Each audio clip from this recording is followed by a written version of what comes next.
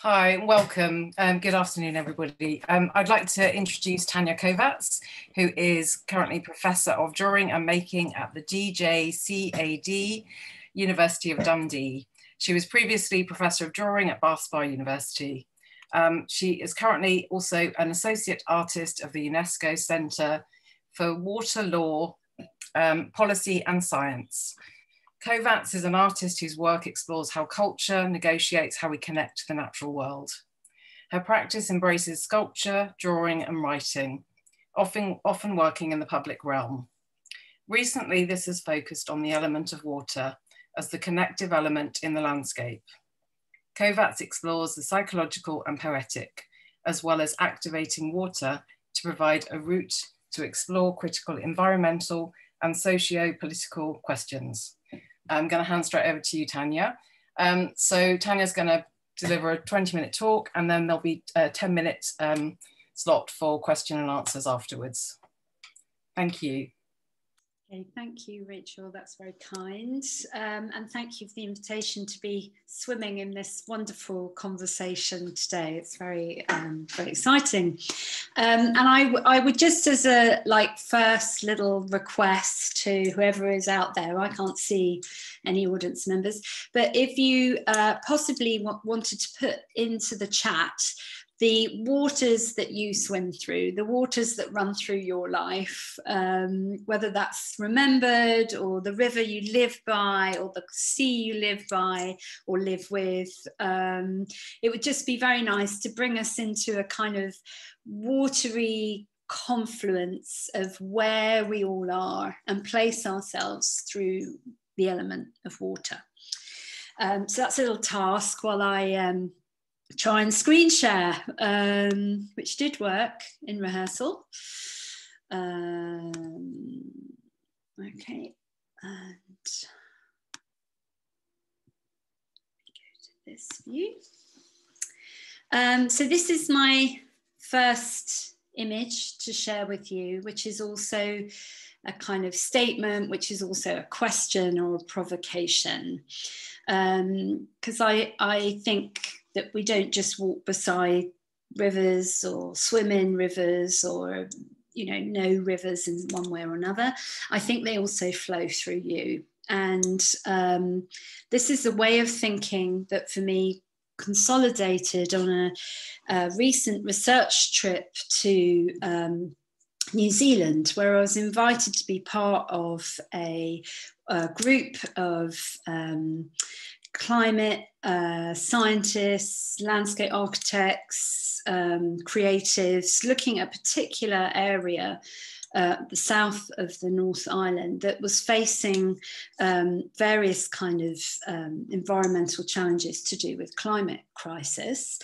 And I was invited into a Maori community with a group of other creatives for a period of time, living with these people and walking and talking their land and walking and talking their environmental challenges, and had access to a worldview that seemed to me to very beautifully integrate some of our climate challenges with a kind of spiritual sense and a sense of our place on the planet in a very meaningful way.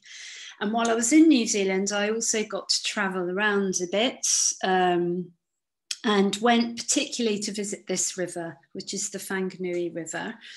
Again, still on the North Island. And so this is a view of when I first saw the river, and this is the spot on the river where I was able to get into it. And this is a river that Maori activists for many, many years, generations actually, have been campaigning to have this river's rights inscribed in law, that it has the same rights as a human, as a member of their family, as their ancestor. And I met activists that have been involved successfully in this campaign, who I would add are visited by people regularly all around the world, who are so kind of curious about what this means to ascribe a kind of natural feature, this water feature, with these sort of human rights. And I certainly believe every river has its own voice, every river has its own character, and many of the works I've made try and kind of address that in one way or another. So this was a conversation I kind of got involved with, where I didn't feel odd for having that belief system myself. You know, this suddenly there was a sort of match, there was an understanding here that went beyond kind of known things and moved into a kind of metaphysical territory that I felt very comfortable with. So that's the river. This is one of the, it doesn't flow through me, I was a visitor, but it had a big impression on me and how I think about water. And these were some of the waterways that had been clogged and choked by and polluted by the dairy industry. New Zealand, we think of New Zealand as very clean, but actually the dairy industry has changed much of the kind of original landscape and clogged its systems. So there's a lot of work to be done. And this was the coast that was very vulnerable to storm surge, just the other side of those waterways. Certainly a place where you felt your feet on the planet. It was a very special place, and I was very lucky to be there for a while. And learning kind of, you know, the vocabulary of a 2-year-old in Maori, just trying to learn the words for water, learn the words for river, and, you know, small words that mean many things, that beautifully kind of rich and layered understanding of language. I'm showing you a much older piece here because I trained as a sculptor. That's my kind of journey with art. And even these works, where I was really preoccupied with kind of geological narrative around landscape and, you know, how art relates to landscape and informs how we experience landscape. You know, now I look back on this and realise, even when I was making these sorts of sculptures, water was the sculptor in these works. You know, I was taking them from experiences and landscapes I'd been to in canyons or gorges that had been carved by water, or cliff faces where you know, coastal erosion had kind of formed these landforms that I then modelled in the studio and set into these plinths. And then the plinth went through a similar kind of geological upset as what was going on in the landscape. And the work very much referenced the white cube space that we kind of associate with our art experience. This was quite a kind of dematerializing work for me. It's called Meadow. And again, I made it quite a while ago. I moved a meadow from Bath to London via the inland waterway system. So in this work, I was looking at our canal systems, engineered water that's fed by river systems that were a kind of really important transport line of connection for what that kind of moved everything around in our industrial revolution. In this case, I was moving a meadow. So I was moving a landscape through itself, effectively, to start with, all through the Vale of Pewsey, and, you know, there were meadows either side. The journey took about a month. It was a journey that I made in June. It was a slow journey, 4 miles an hour. And I wanted the work to address the question, as you move through a landscape, does it move through you? What, again, looking at this exchange, you know, does the river flow through you? Does the landscape move through you as you move through it? I'm jumping quite a chunk of time on to the first work I made after making quite a kind of big personal change in how I lived. I'd always lived in towns or cities.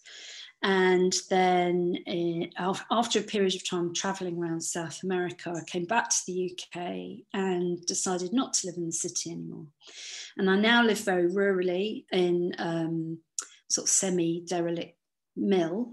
So I live beside a small river.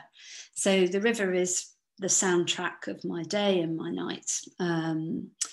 And this was the piece of work I made not long after making that move, where I started to think about this line of water as being the significant kind of line of connection from where I lived. I lived quite close to the source of this river, and I can follow it sort of more or less to where it meets the sea. This work was called Rivers, and I travelled around the UK collecting water from 100 different rivers that wouldn't normally come into confluence with each other, and took water from those rivers and housed it in a boathouse that was built for the work. So you view this water collection whilst standing over water. The light in the boathouse has bounced off water. And I wanted to make moving water still. You know, for me, I'm a very literal thinker. So the idea of the river and its relationship to time is very kind of apparent and obvious. And with this work, it was almost like trying to capture a moment and make it still, like you might take a photograph. I stilled the water. I then went on to make a big sister to that work called All the Seas, where mobilising a network of global seawater collectors, asking them to send me seawater from all around the world. Because what I wanted to do was bring all the world's seas to one place. And this was a work I made in partnership with the Fruit Market Gallery in Edinburgh for my exhibition there. And I wanted to kind of present the water in a kind of library or quite kind of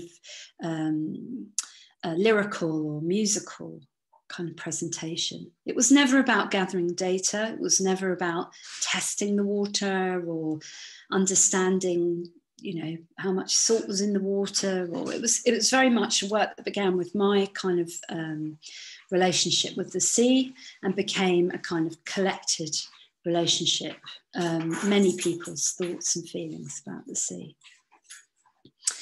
At the same time, I was collecting a body of drawn work, so visualizations from sailors, cartographers, explorers, map makers, artists, engineers, marine biologists, a whole kind of looking for the sea, looking for water in our visual record, and making kind of a narrative or a journey through looking at drawings of others and how drawings tell the story of our seas. I then had a period of time through Cape Farewell, a really pioneering organisation that look at kind of culture and climate crisis and science all at once, to be the James Lovelock artist for a year. So making a lot of research into Gaia theory, the theory that the Earth itself is the largest living entity on the Earth. So this kind of thinking of the Earth as a set of systems rather than kind of different places and different things. And I chose to look in particular at Gaia theory in relation to the world's seas and oceans. So that then made me think about how we divide up our seas, the randomness of those acts of cartography and possession and naming. So I made 3 very large ocean bowls in the shape of the Atlantic, the Pacific, and the Indian Ocean in steel that I rusted with salt water. And it was for a show that was at Museum of Science and Industry in Manchester, which you could say is where our kind of carbon footprint began as the kind of nest or birthplace of the Industrial Revolution. But these are shown at Modern Art Oxford in a show called Future Knowledge that looked at kind of artists and designers together and responses to climate crisis. As you can see, the sea continues to influence everything I do. This was a work I made for Hull City of Culture in collaboration with the aquarium there, the rather amazing aquarium called The Deep. And I wanted to make a work in response to the crisis with coral, the bleaching of coral reefs. So I made this kind of very large ghost reef out of recycled coral from one of the displays that the Deep were getting rid of. So I asked if I could harvest that, bring it to the studio, make it white and represent it in these dry vitrines. And so many issues to do with ocean health or water health, they seem remote. They seem like a long way away. They're not something we can access that easily. But I was hoping through the medium of sort of the sculptural object to bring people into a kind of close proximity with these amazing kind of environments that obviously only very few people get to see or visit. And just talk about their sort of fragility. I draw water, but I wouldn't say I represent it necessarily. I try and draw the kind of flicker and energy of the surface of water in a whole series of works I've made that are called sea marks. This one's onto ceramic in reference to the way we tile our wet spaces, our kitchens, our bathrooms, swimming pools. Sometimes they fit walls on paper. Sometimes they're quite small scale drawings. And I've recently made, hopefully, a series of these drinking water fountains. This one's called Well. It was a commission from Design Exhibition Scotland. This one's gone into the Government Art Collection in Old Admiralty House. And it's where you can fill up your water bottle. There's another one that will be part of the opening events for the Fruit Market Gallery when that reopens in a few days. So again, it's a small gesture to try and reduce the use of single-use plastic. That's the tiles laid out. Rachael Carlson's been a huge influence on me, and I have many copies of this book, The Sea Around Us, that I draw. I draw various editions of it. I'm just about to start drawing editions that are in other languages. Other works I've done have looked at other rivers. This is a response to the River Thames, a commission from Tideway. So thinking about the city as a kind of ecosystem, and Tideway putting in the new super sewer for London. This was produced as a run of papers, as a free artwork given out to people at low tide on the autumn equinox in 2015. And it told the river's story. I appointed the Thames as the editor of this newspaper, so it was in her voice. Other papers I've done haven't been like in huge kind of print runs. The Tweed was a one-off, hand-drawn, handwritten, and that was presented in Berwick. So that was looking at the river as a border, psychological border, geopolitical border. And I presented a set of sculptures alongside the paper called My Divers, because I'm interested in the way we kind of don wetsuits to be able to be in this other element. And these are concrete casts into wetsuits, and they sort of like dive through the floor plane. There's another newspaper work currently at the London Wetlands Centre, produced after spending a night in the bird hide there, thinking about bird migration, wetlands globally, and the fact that the Wetlands Centre is underneath the flight path for Heathrow. And then I've just stuck in a couple of current projects to finish off with. I recently made this. It's a baton for Relay for Nature. And it's taking part in a large sporting event there. So it's the Ocean Race that have made a full commitment to a kind of environmental and ecological commitment to ocean health with this major sporting event. So this baton is being passed from boat to boat from various kind of government people, environmentalists, all sorts of people, and they're putting pledges inside of it. And hopefully it will be presented at COP26 later this year.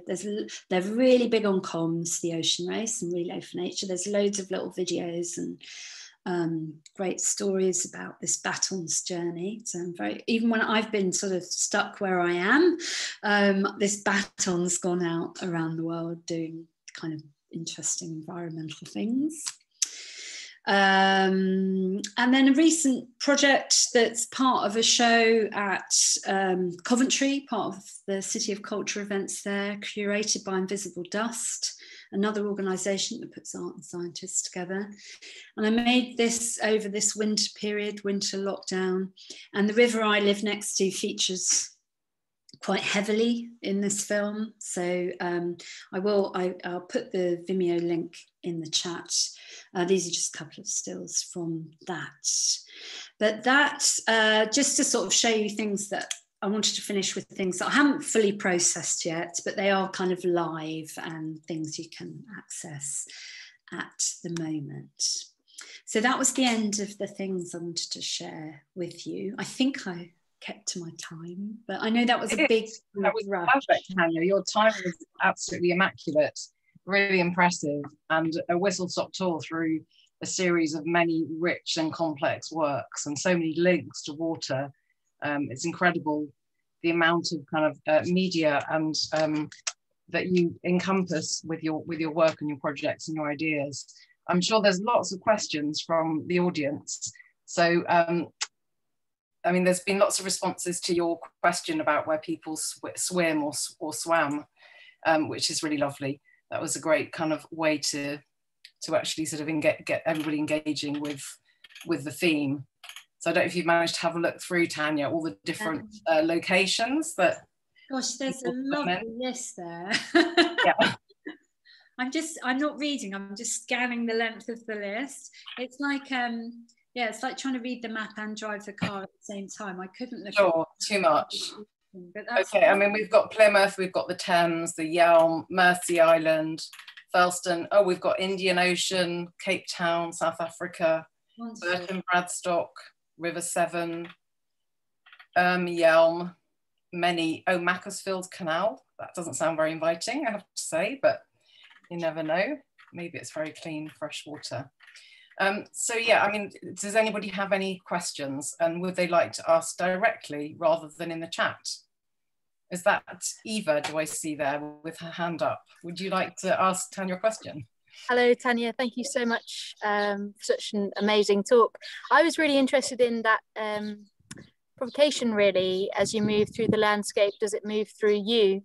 As you were in the canal boat, but had formulated this meadow. You may hear the birds actually in my garden, as I'm thinking about water kind of in an inland space. But did you find the answers you were seeking, or were you surprised? That's a very good question.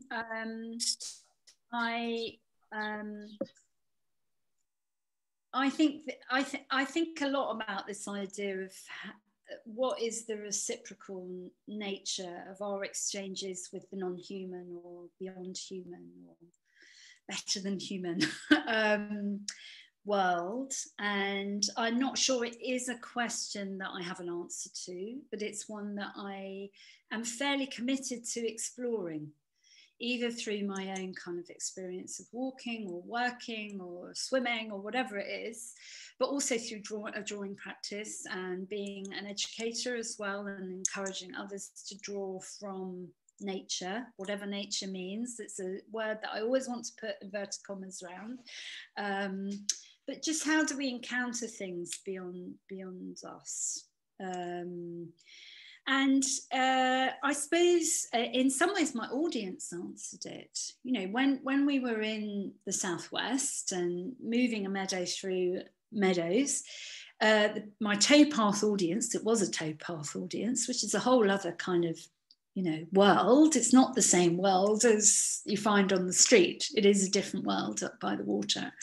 You know, people would know exactly what they were looking at. They were like, oh, where are you taking that meadow? Where are you off to? And it's like the chatter that went up and down the canal before I got there. People, oh, there's a meadow coming. You know, that was always ahead of me. You know, it was incredible how water is a sort of line of communication. But then, you know, as I got nearer to London, that all changed.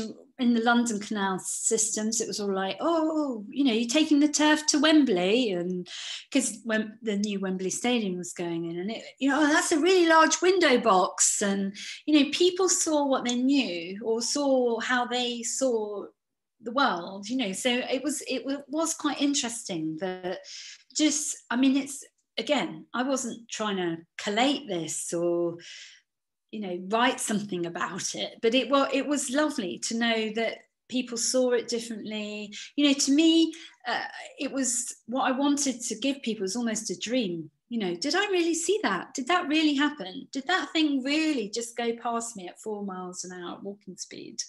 And my ambition was that it would become a folk song, that it would become a kind of, you know, something in memory that did it ever really happen? And because that's certainly how it exists in my mind. You know, I know it happened, but it was almost like a living dream for a month. You know, quite a hard work dream. I was living in the back of that barge with no electricity, no running water. You know, it was all a bit, I was pretty crusty, dreadlocks and all the rest. But you know, it was absolutely wonderful as an experience. And I felt like that was something you could kind of pull people into this dream. You know, meadows are really interesting landscapes in themselves. You know, they're not necessarily natural. They're things we manage. They're things we depend on for feeding stock during the winter. You know, there's a whole kind of, yeah, really fantastic conversation around, well, what's a meadow, you know? And yeah, I suppose I got caught up in a lot of different ways of looking at the question. Never necessarily answering a question. I never aim to answer one of my questions. I just try and ask it better, or ask it to more people, or get someone else to have a go at answering it. You know, it's not my aim to answer a question, but it's to make, I might aim to make peace with a question, you know, feel comfortable with it, but not necessarily to answer. But I don't know, how would you answer that question? Or maybe you're not there anymore. I don't know, I can't see. I think Eva's still there, I don't know. Yeah. Maybe we can have another question. Or have you got an answer for that, Eva? Oh, she's frozen. I think she's frozen for a minute. We might have to move on. Can I just ask? I've similarly kind of. She's going. You're breaking up, Eva, unfortunately. Maybe you could. Sorry, I was similarly. Okay. Maybe an answer in the chat, Eva. Because I think we're losing your connection a bit. Yeah. Can I ask, did you feel the canal flowing through you after that very slow, long, epic journey? Taking a meadow on the canal. Yes, I mean, for me, it was the cut in my sculpture. Those sort of sculptures that I showed one of a landscape in a plinth. I was always obsessed with the cut, like where you end, because my experience of landscape is unbound. You know, it's why I love the sea. Why I love my favourite place is the horizon between sky and sea, because it's like that. That's the kind of limit I like. You know, it's almost like thinking of the limit of our atmosphere or something like that, like really big space, unbound space. I mean, there's always a boundary somewhere, but the thing I did get really interested in whilst traveling, various things, but was the cut edge of this engineered waterway system, and how fantastically well it all fits together, and how you can go uphill, how water can go uphill, and how you can go up, you know, like the locks. I mean, I became quite a lock badger,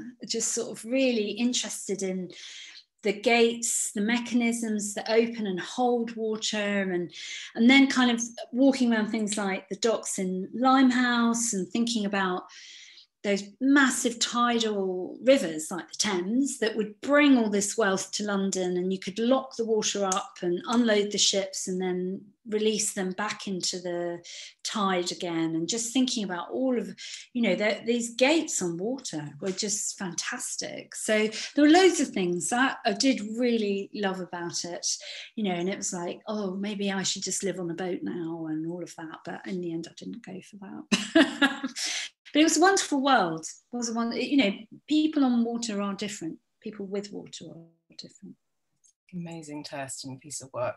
There's one more question, or maybe there's more than one more question. Can you talk about the classification of the sea and its water? What sort of taxonomy can work and why? This is from David. Good question, David. I went for alphabet I arranged the list. I had 92 Cs that I wanted to collect. This is things that are called a C in the Times Atlas. I use the Times Atlas as a sort of source, you know, a kind of authoritative voice, even if I question its authority and the authority of the map and everything. But I looked through the index to find all the things called C. Found 92. Those were my target Cs. In the end, I had 365 different bodies of water.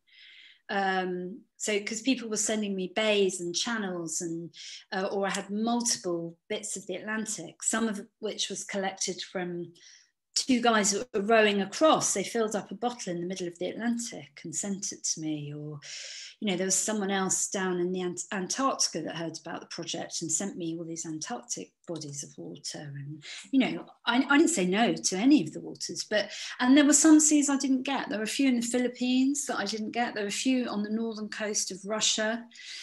And this actually ended up mapping how easy is it to reach people on the northern coast of Russia. It turns out I didn't have any access. The fruit market didn't have it. You know, between our collective networks, we couldn't find anyone up there to engage with about the project. And the Philippines were struck by a massive cyclone at that time. So, you know, you couldn't really ask someone to send you some water. So that's another gap in the collection. They're there as empty bottles. They are represented. Waiting to be filled one day. Oh, I hope so. We've come to the end, but I wonder if we've got 4 minutes break between sessions. I wonder if people, because I know Joanne's got her hand up, Joanne Pearce would like to ask a question. So if you're happy, Tania, I'm happy to carry on being here until we change over at 2:40. So if that's okay with Sian as well. Yeah. Would you like to ask your question, Joanne? Yes. Hi, Joanne Pearce, all the way from the Indian Ocean in Cape Town, South Africa. Thank you so much. I felt like you could have gone on for another 4 hours. All of the work that you've been producing and reproducing and returning to, and also the open-endedness of some of your projects. I absolutely love that. I have a question. Well, I'd love to hear a little bit more about the wetsuits that you spoke of. In my research, I'm working with porosity of bodies and thinking about water. And in South Africa, wetsuits are in many ways material exclusions for some bodies, and they afford access for other bodies, especially in the legacy of South Africa of race and spatial exclusion. So I know you touched on that, but I'd love to hear a little bit more about that project, those molds and those costs that you refer to. Well, I very much understand your comment about, you know, not everyone has a wetsuit. Everyone has a skin, and skins can tolerate a certain amount of time in the water, but that depends on water temperature and, you know, what your relationship is with getting in the water. Wetsuits can prolong that time and insulate you from the experience as well. I don't actually really like wearing a wetsuit. It's just I can't swim in cold water in the way I used to be able to. I can swim, but then I'm cold for like a week afterwards or something like that. But that's not necessarily the relevant information. This may be a myth you're familiar with, the silky myth, which is a kind of mermaid sea creature. It's a sort of Scottish and further north myth, who can slip off her skin, but in order to come onto the land, and she comes onto the land to dance because she loves to dance and feel that experience to be naked on the beach. But if someone sees her and takes her skin, she belongs to them. It's a very complex myth, because then she will be sort of enslaved to this man, and she will have his children, and she'll give birth to children with webbed hands. And if she ever finds her skin, no matter how content she is, she will take that skin, put it back on and go back to the water. She won't be able to stop that compulsion. And I think there's something in that with the wetsuit, and not, I mean, it's, you know, it's a very high-tech version of a silky skin. But we all shed our skins at different times, our relationship with ourself. You know, I think we're very layered our experience of the self is a very layered one. So there are layers we can take off. And the wetsuit for me sort of represents that. And that we have this liquid self, which is sort of at the center, but it needs a containment. It needs the skin to hold it together. But there are times in water where our liquid self is free to, you know, the oceanic, it just becomes part of this bigger world. And it's hard to achieve that. You know, we're not really designed to be in water for very long or very comfortably. And, you know, there are all sorts of things that make swimming hard and being in water hard. But there are also these oceanic moments where our liquid self is free to be in this state of exchange with water. And for me, the wetsuit kind of, because working with a material that is liquid, you know, it's slushy mush and very heavy, and, you know, absolutely fills the wetsuit to bulging and makes these like really quite kind of enormous body shapes. You know, obese is the right kind of word.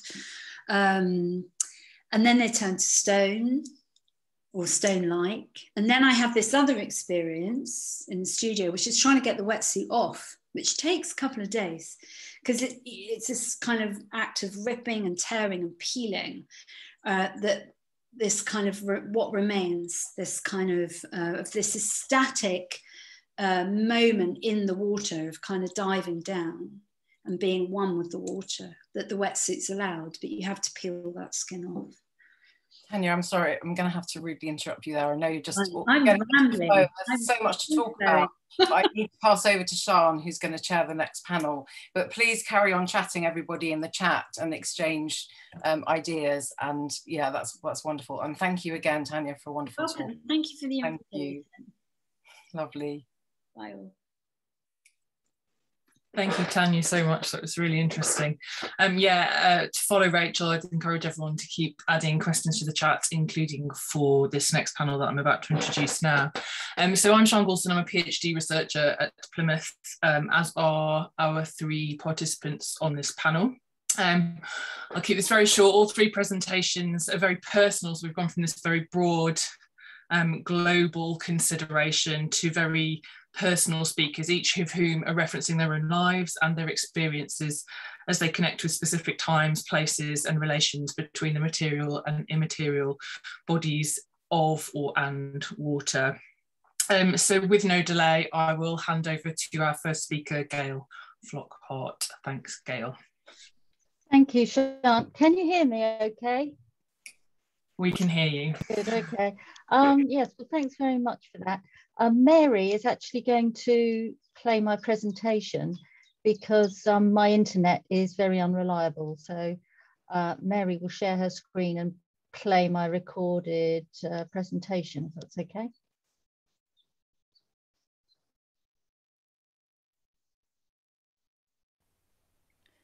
Hi, I'm Gail and I'm researching for a PhD in art and media, exploring post-human approaches to rethinking trauma in women's art. Today, I'm relating an account of my research methodology and one strand of practice contributing to my project. I often find myself wandering off, drawn to the deep end I wade in, straying beyond the shallows. Then, on tiptoes, up to my neck in water, I just want to see if a little further on there is something more to see, to make sense of it all. Then whoosh. My feet lose contact with the ground. I'm out of my depth, overwhelmed and overcome. I can't cope. The surface is above me now, moving further away. I'll never make it back. I'm dragged under. I cannot breathe. I panic. I feel myself breathing liquid. I'm drowning. I pray for gills. This anxiety dream comes in various forms. Sometimes I'm in a car as it plunges into water. The horizon creeps up the windscreen. I can't open the doors or windows. I am trapped. So how do our painful memories or traumas speak to us or to others? How does the trauma of others speak to us? Trauma may be experienced for many reasons: early childhood disruption, neglect, abuse, violence, a personal tragedy, or living through war.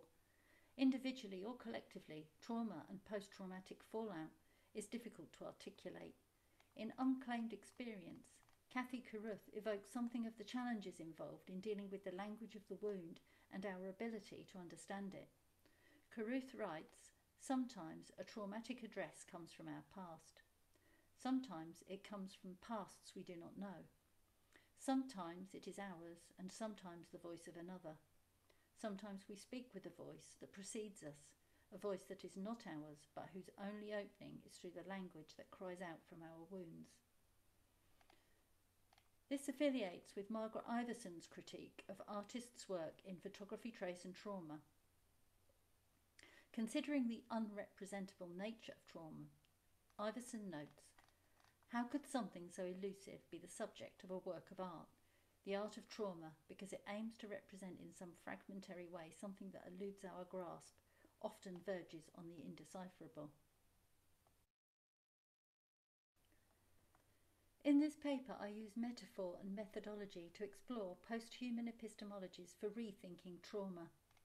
Reviewing my encounters with water, alongside found objects and an archive of water-damaged family photographs, I consider how watermarks can provide a powerful and multi-layered metaphor for rethinking traumatic inscription. In these images of my late mum's ironing press cover, the marks can be read as cartographies of time and event. Repeated exposure to the action and agency of water through steam and heat has left its imprint on the artefact. The marks penetrate the surface and leave a trace on the underside.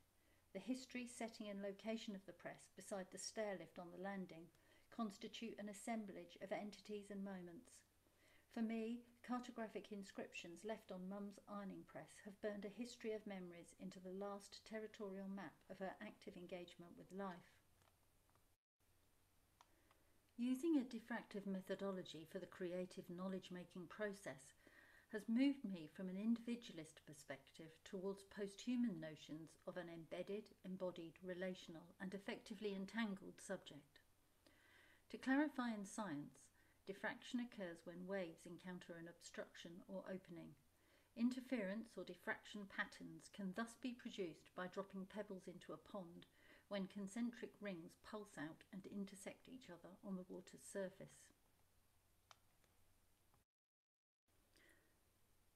Expanding this within a post-human feminist framework, Donna Haraway proposes diffraction as a strategy for reading one phenomenon, artifact or text through another.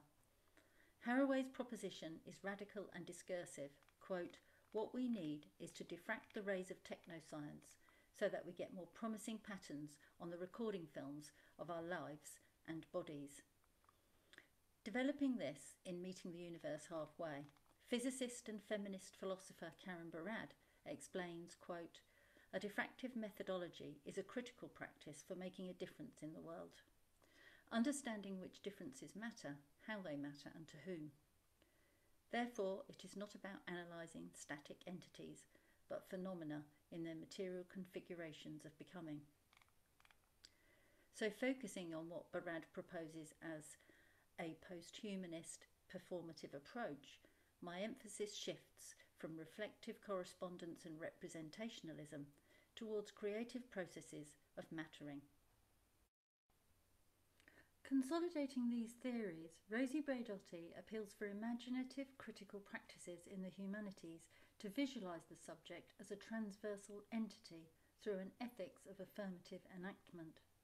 Braidotti writes, "We need to devise a new vocabulary with new figurations to refer to the elements of our post-human embodied and embedded subjectivity."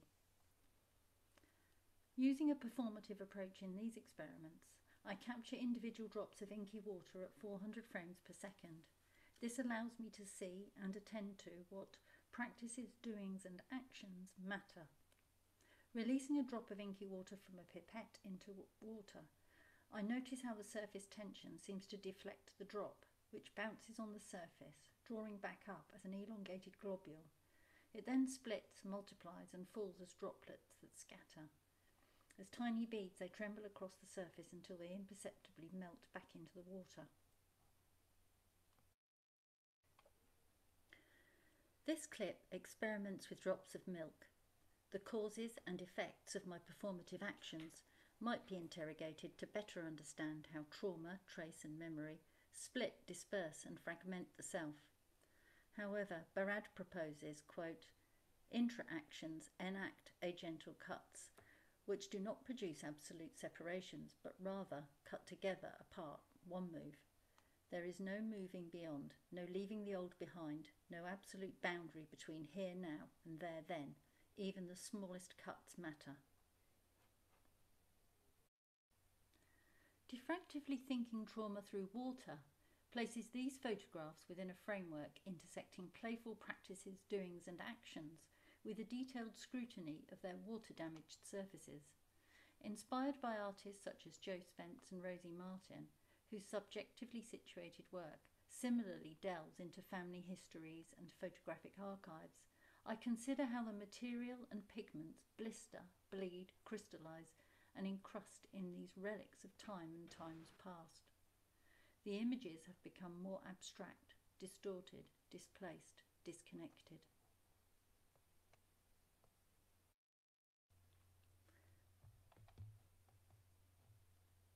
This clip of a damaged family photograph stuck to the embossed wallpaper of an imagined interior is almost submerged. The visible is reflected onto the underside of the water's surface. The corner is still above the waterline, screened by the strength of the interior reflection. The viewer is visually returned in a perpetual iteration of trying to see through the surface to what is above. Further, while the artifact deteriorates, its semiotic imprint is always untouchable. As with trauma, the virtual mental motif replays in a continuous loop on the underbelly of our watery perceptions. A diffractive approach thus provides an escape from the optical metaphor of infinite reflection, opening the critical space to considerations of complex intersecting patterns of differentiation. This creates opportunities for new material and semiotic figurations of the self to emerge in an affirmative way.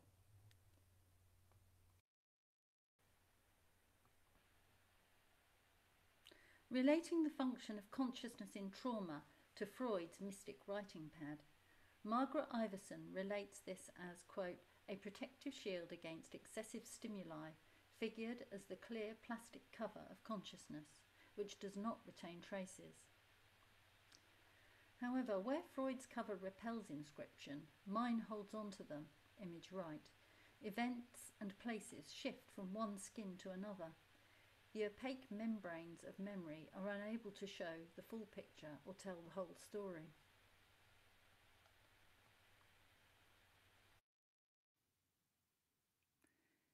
In this final clip, I experiment with repetition and multiple perspectives to find a language that speaks of trauma's multi-layered, nebulous and unrepresentable nature.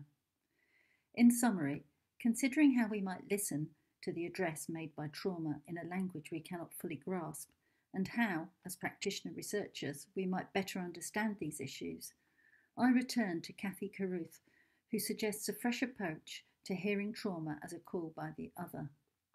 Carruth proposes an understanding which constitutes, quote, a new mode of reading and of listening that both the language of trauma and the silence of its mute repetition of suffering profoundly and imperatively demand. Braidotti also encourages us to devise a new vocabulary and figurations fit for today's posthuman subjects. So we can act posthumanly, that is, from an embodied, embedded and relational space. We can act diffractively, creatively and materially to address the challenges wrought by trauma and its mental health implications. As Kathy Carruth affirms, the theory of trauma addresses us ultimately with the possibility of life, but in a voice we cannot always identify and in a language enigmatic and resonant that we must still learn to hear. This project has prompted a reappraisal of painful personal narratives towards new pathways for articulating the ripple-out after-effects of trauma. As I strive to find a visual language articulating the ways trauma and post-traumatic memory manifest, I hope to unearth the diffractive lines of embodied thought that might discern the smallest cuts or traces inscribed in the ebb and flow of our lived experiences. Thank you for listening.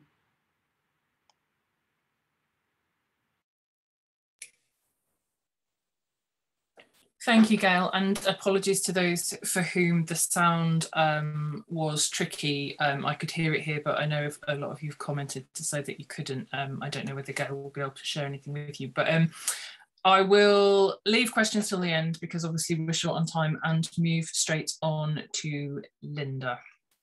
Hi there. Just to say, I put in the chat right at the very top 2 films that I will be referring to in a bit, which you could look at later if you so wish.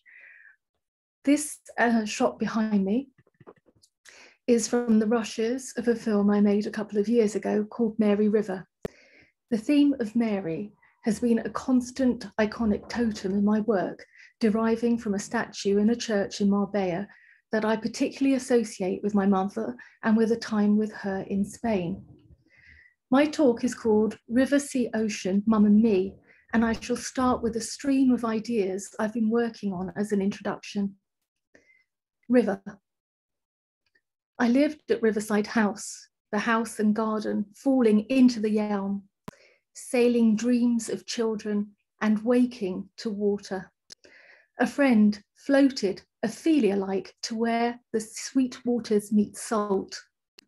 When you do performance, you find your place, and I will find a place in the water. Yes, in the water, she said. Sea. My mother's house led down to the sea, a flat yard of vines and mushrooms into Mersey Island Sea. My mother took pictures, me in a red bikini. We talk at the shoreline and shiver. Tea tastes best at the sea. Ocean. My son has swum all of his life with me, crossing the Yelm, filling our red plastic buckets to make sandcastle moats, capturing changing waters with cameras strapped to our bodies, the flicker and movement of waves, the connection that comes from looking out to blue, placing myself in the water, placing pearls in the water to see them shine. Mum, with me, yet gone, the love crossing time, space, and memory, a calm after a terrifying storm. I wish for a storm to test my strength against. I cried for the gale force wind, for electric explosions, for sheets of rain. I wished to be battered and to emerge triumphant, wrote Margaret Tate. Me. I cry in water. I release and feel refreshed. I dive for pearls in order to sail home. Standing in the water to make the film Mary River, I follow the currents with my camera, enjoying the downward movement downstream, at times finding the pleats, the crests, and the clots of the water. There is more to diffraction than meets the eye, writes Karen Barad in Meeting the Universe Halfway. She tells us that it is more subtle than classical understanding suggests. And while I'm part of an interactive, ongoing articulation of the world in its differential mattering in the water, with the water, I am also in a moment of being. In an essay from 1919, Modern Novels, Virginia Woolf writes, "Let us record the atoms as they fall upon the mind in the order in which they fall. Let us trace the pattern, however disconnected and incoherent in appearance, with each sight or incident scores upon the consciousness." Marina Warner notes that Marguerite derives from the Greek, meaning pearl. My mother's name is Margaret, and I placed the pearls she left me in the water. While making Mary River, I was influenced by Henri Bortoff's explanation of phenomenology. He writes, "I stood on a bridge looking downstream at the river flowing away from me. For some reason, this made me feel uneasy, and I crossed to the other side to look at the river flowing towards me. And this felt better, and I spent some time there looking upstream. I began to be drawn into the experience of looking, plunging with my eyes into the water flowing towards me. When I closed my eyes, I sensed the river streaming through me, and when I opened them again, I found that I was experiencing the river flowing towards me outwardly and through me inwardly at the same time. Icons are mysterious working objects, according to Marina Warner. Perhaps films might be. I've made a film considering climate change and joined many artists at the high tide event earlier this year to highlight rising sea levels and to imagine the sea differently. The film Sea Hydrangea offers a blue mist of hydrangea, the water flower, insinuating time fading in a rising ocean. The film has a muted palette and transpositions. The plant is capable of colour change when it interacts with a chemical element. It was one of the many flowers in my late mother's garden. The word hydra has a Greek root meaning water. The notion of immersion of life in the sea becoming death, or the threat of death, also pertains to a personal experience of a boat trip with my mother off the coast of Spain, when a tropical storm hit and a giant wave emerged from the horizon, threatening to swallow the boat. I found I froze and was unable to function, but was saved by my mother, who quickly and expertly fitted me with a life jacket as we had to swim to shore. My own experience of the storm at sea and the strength and resilience of my mother has been a lasting inspiration in my work. The conflation of my mother with Mary, as I stated at the beginning, goes back to the statue in the church my mother frequented in Marbella. The experience on the boat reinforces the notion of protector, a common hope associated with Mary, especially in the form of Stella Maris. Warner notes, painters stressed Mary's emergence as a guiding light to mariners by placing a star on her shoulder in altarpieces of the Middle Ages. The statue of Mary in Plymouth, standing sentinel overlooking Firestone Bay, has been a point of focus in my work prior to lockdown. As access was restricted, my work has taken ideas of the association between Mary and the sea into different directions. In the film, A Pinch of Blue, I developed an embodied filming strategy, placing the camera on my lips and using my head as a gimbal to tilt down. A Pinch of Blue was an award winner at the Tagore International Film Festival, and the viewer may be put into a contemplative mode by its slow reveal. The oral content perhaps offers a state of yearning, maybe a coexistence of suffering and release.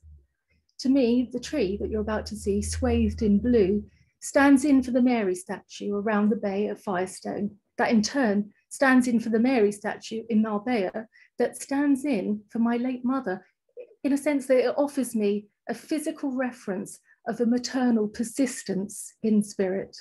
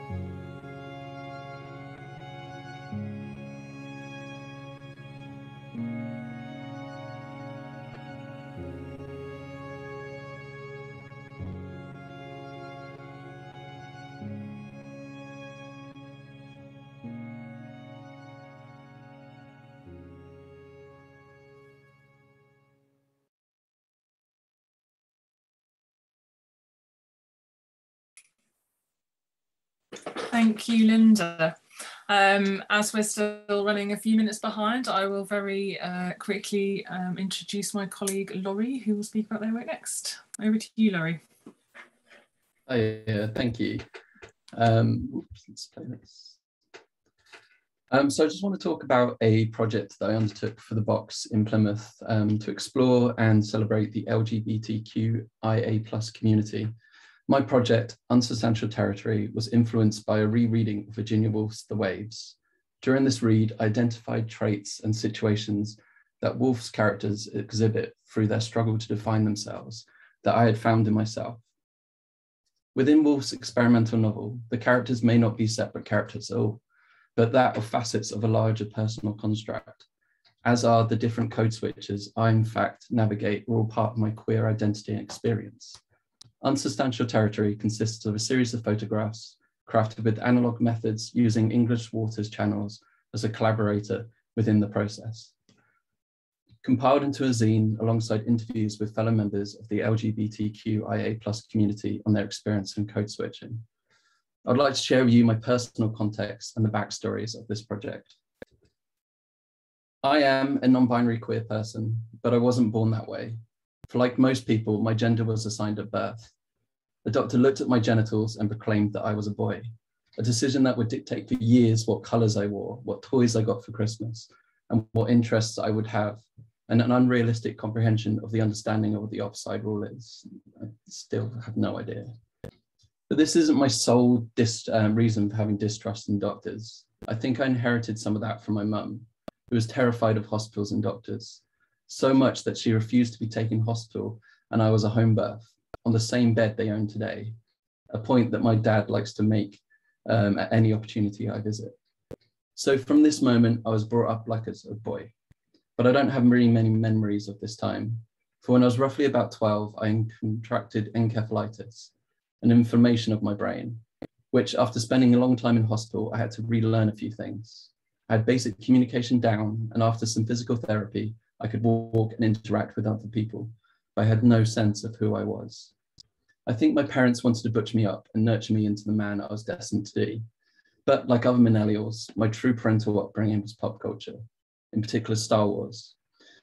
I collected the toys, I obsessed over Princess Leia's outfits, and often during playtime, the Luke Skywalker and Han Solo action figures would take long trips away to Brighton in the Millennium Falcon. My parents decided to help me in the only way that parents can, by enrolling me in various masculine activities, one of which was rugby, which is a great sport to put your kid into if you think kitting your child is wrong, but you feel like someone should be doing it. Although it did have a number of opposite effects that my parents intended. Firstly was the tuck shop in the clubhouse after each game, rewarding physical activity with sugar. Now the years have gone and this has transformed into any activity. Whenever I start to read a really large book, I place party rings throughout the chapters as a reward. I now don't measure a book in pages, but in calories. When I first finished 1,000 Plateaus, for instance, I put on half a stone. I learned that making jokes was a good way for people to laugh with you and not at you. But the biggest effect was the locker room. It was the first time I saw another naked human body, and I realized I was different. Not only did I feel an attraction to males, but I started to realize that it wasn't the norm. I was different. And suddenly the years of wearing restrictive jeans, playing bamboo sticks, pretending they're lightsabers, made sense.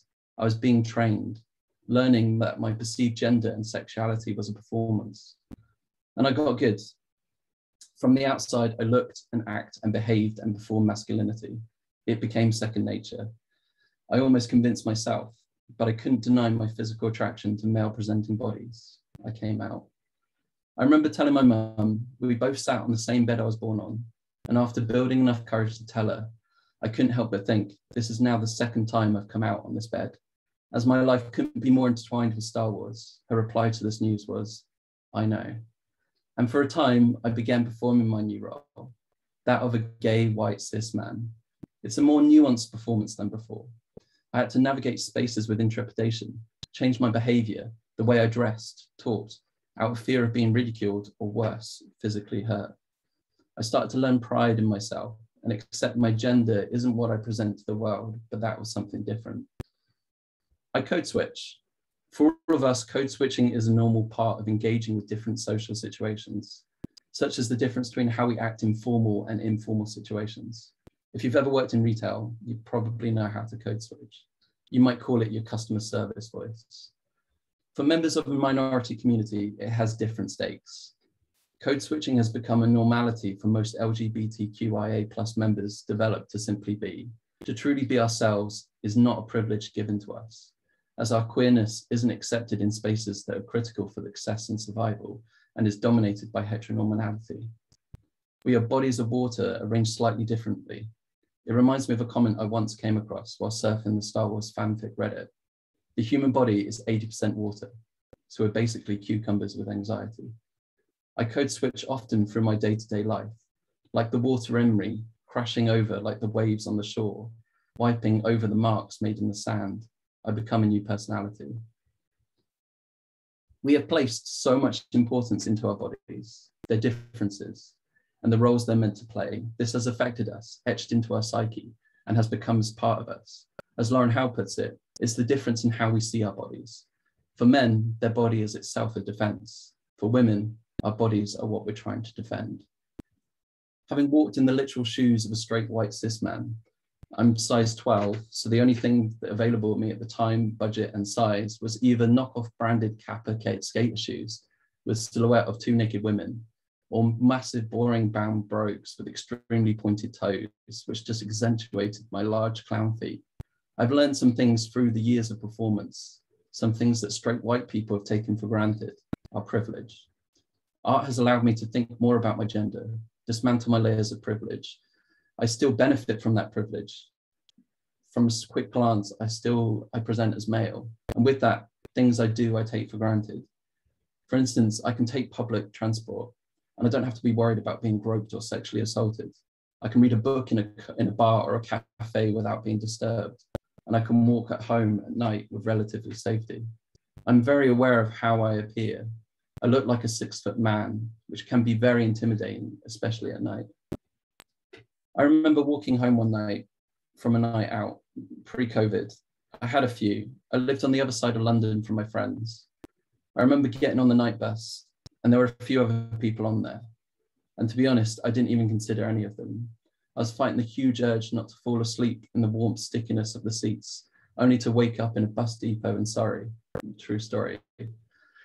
Did you know there are tons of buses at the depot, but only a single bus stop isn't a mile away, a mistake you only have to make once. When it came to my stop, I got off, as well as another passenger. I didn't realize it at the time, but she was a woman, walking slightly ahead of me. We were walking in the same direction. It then struck me, I started to notice the subtle roots of fear in her footsteps, the slight quickening of her pace, the tightening grip around her handbag. I noticed this too because I felt like this, not safe. Something I had taken for granted. What was a simple walk home after an evening in the pub was something completely different. To her, she could be in potential harm. I couldn't take a turn. There wasn't a turning off the road. I could turn around, but it was cold and I wanted to get home. In that moment, I code switched. I needed to perform once again, but this time, instead of reducing my queerness, I exaggerated. I walked faster in what can only be described as a pronounced mince. I wanted to signal my queerness and let the women know I wouldn't harm them. I often think about this encounter. Was I effective in my communication? Was she okay? I now carry one article of rainbow-colored apparel or something else gay whenever I go out for a few drinks. But I also think, what if it wasn't me? Just some other straight white cis guy?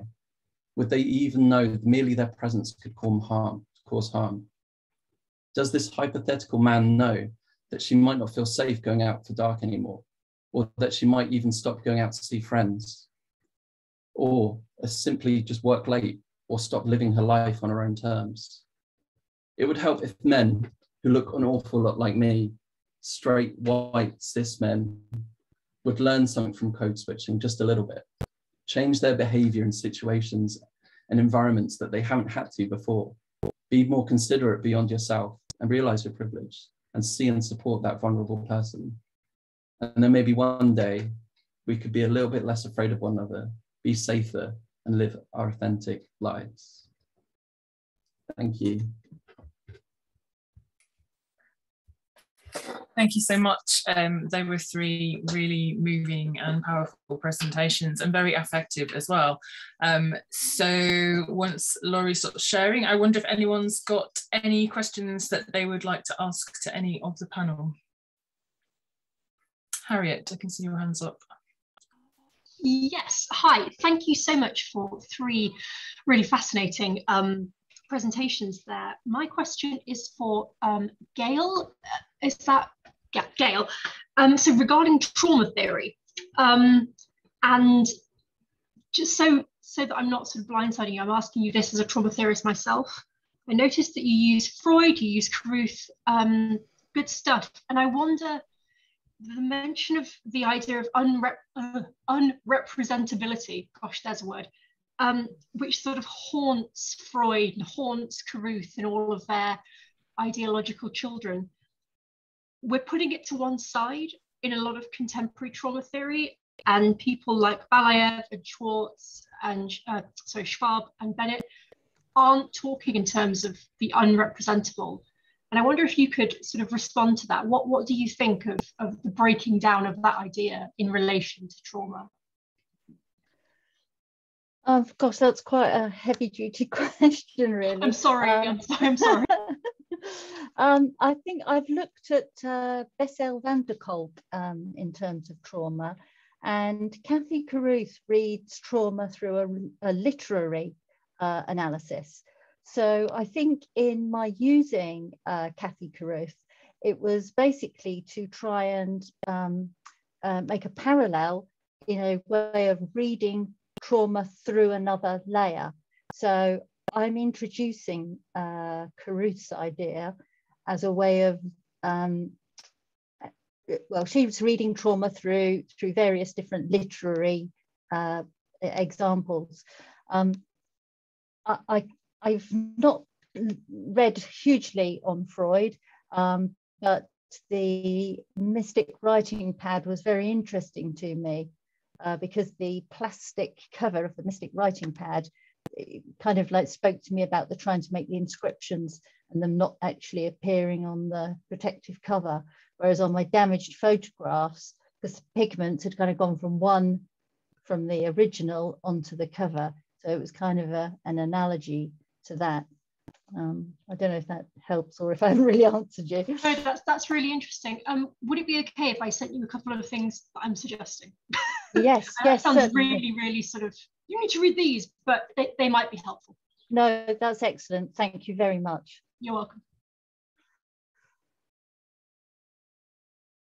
I'm muted, sorry. Thanks, Harriet. Thanks, Gail. Does anyone else have any questions for any of our panel?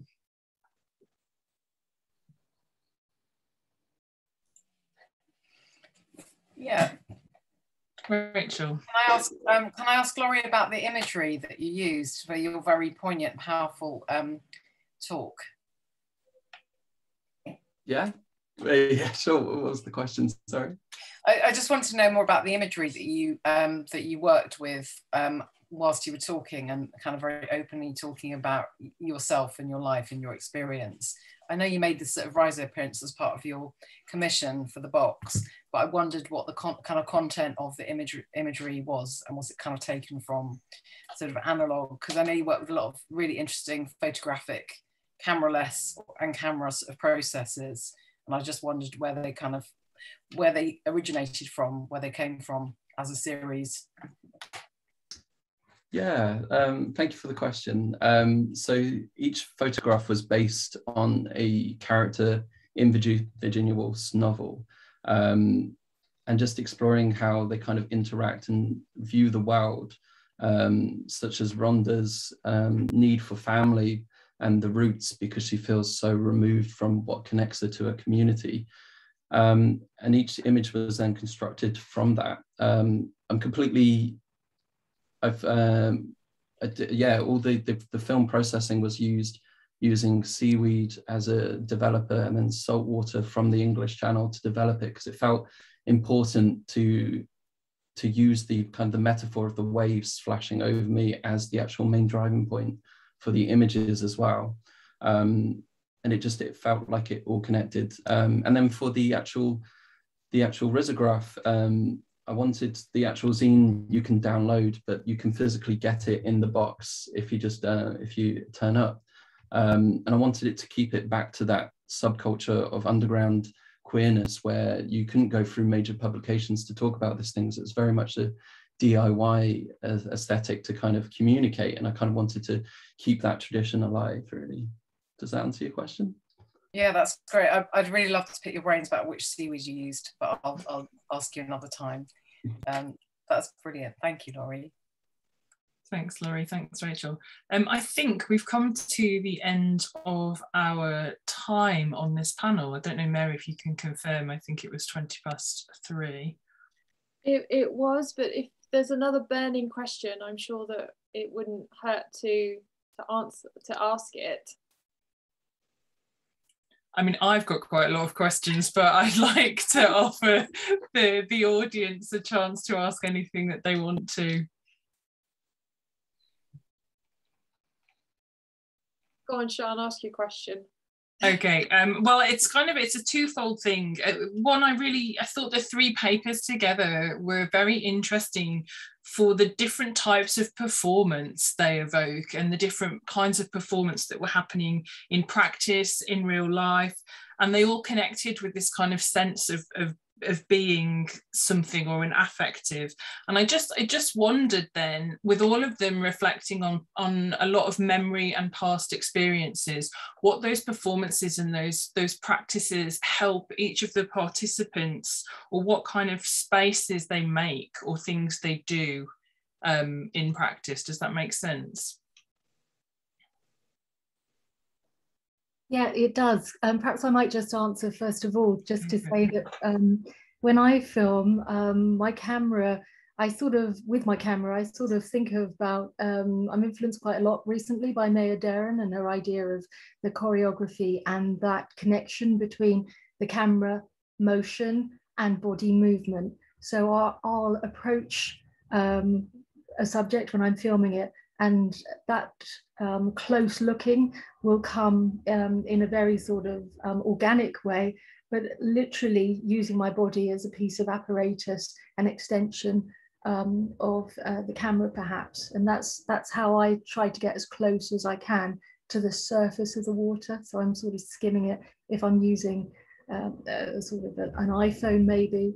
And I just try to be with the subject as closely as I can. So that's the performative aspect of my filmmaking.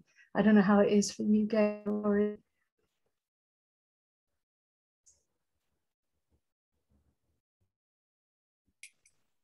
I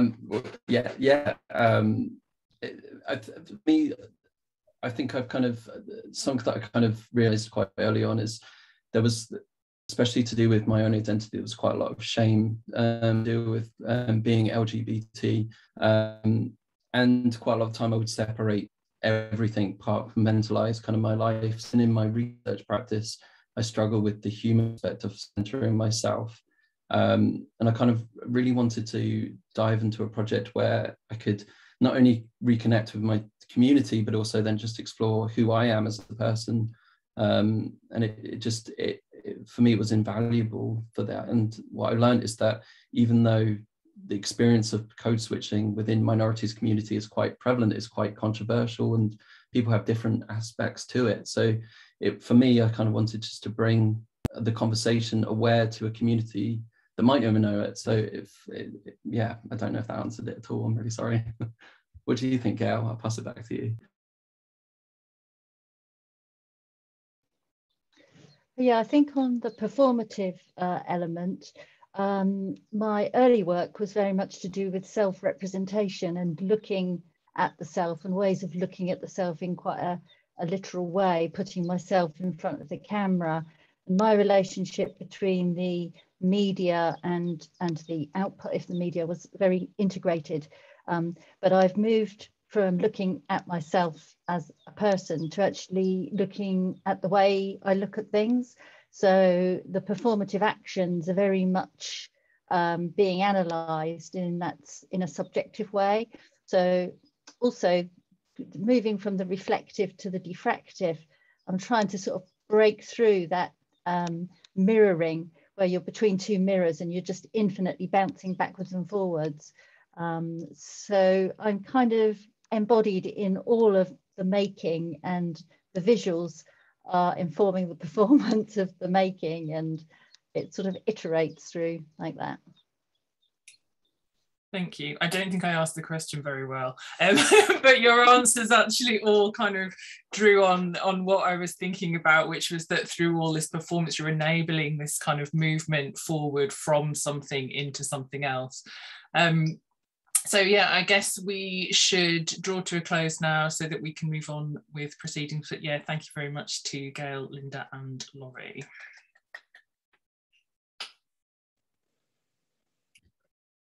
So it's me again. Hey, so I'd just like to introduce the next section of our talk.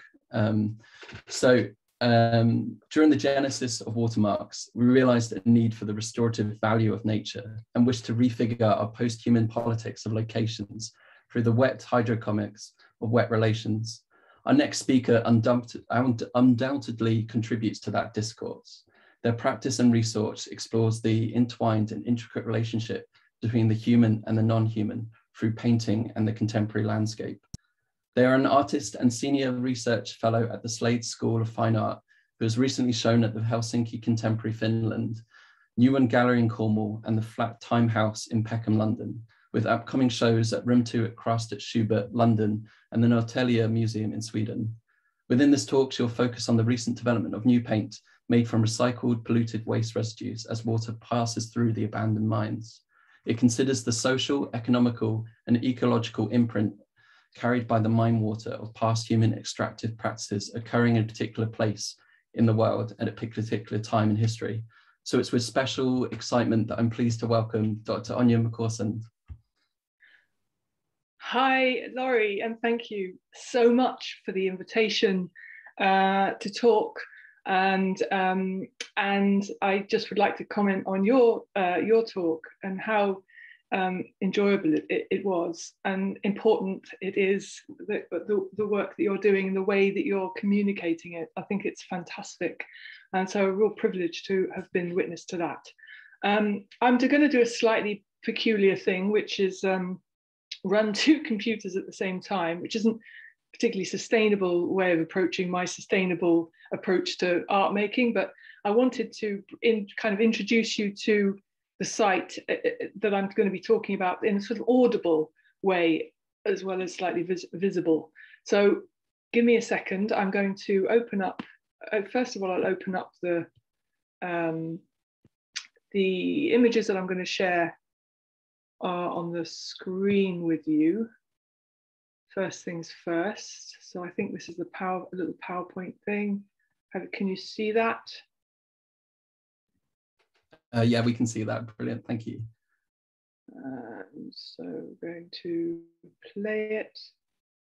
So it should, okay, so have you got that nice on the screen? Yeah. Okay. And now I'm just going to set up something else. I'll be back in a second.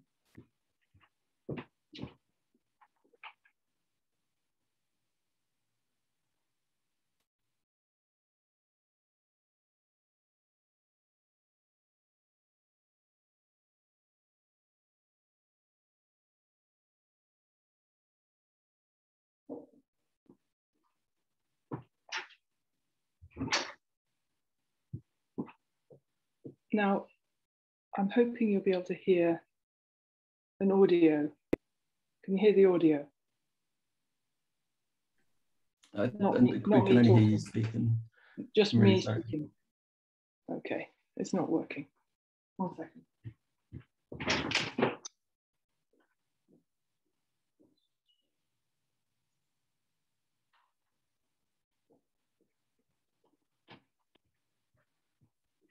Okay, well, it was worth a try. I wanted to take you for a sort of walk around the site that I'm going to be talking about, but no matter. We'll go through this visually rather than audibly. The name of the talk is the site location, the satellite reference number of the site location, and the name of the site itself. So it's kind of talking about how this particular project sort of manifested, and I'll talk a little bit about some of the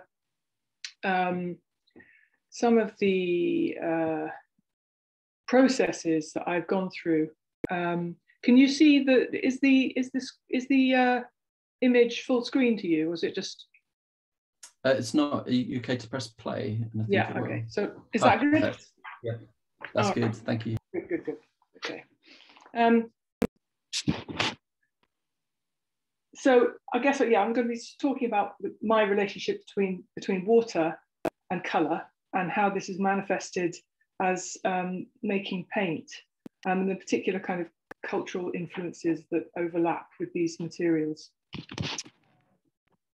I'm going to put a link in the chat at some point, which is a link to a website, which is where the kind of this research kind of sort of the confluence of this research sits.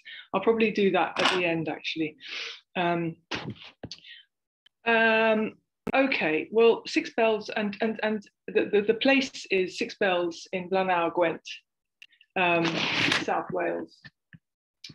Right, now I'm just going to try and organise the screen a little bit. Sorry, because I don't want that there. And I'll put the link in the chat quickly so you can see it. I think this is kind of useful because if you want, you can actually connect with it. So as I'm talking, so I'm going to do this now. Okay. So if you want to just look at the website, then the content is on there. Right. Six Bells sits by the Ebwe'r River, surrounded by hills that spread out on either side of the steep valley.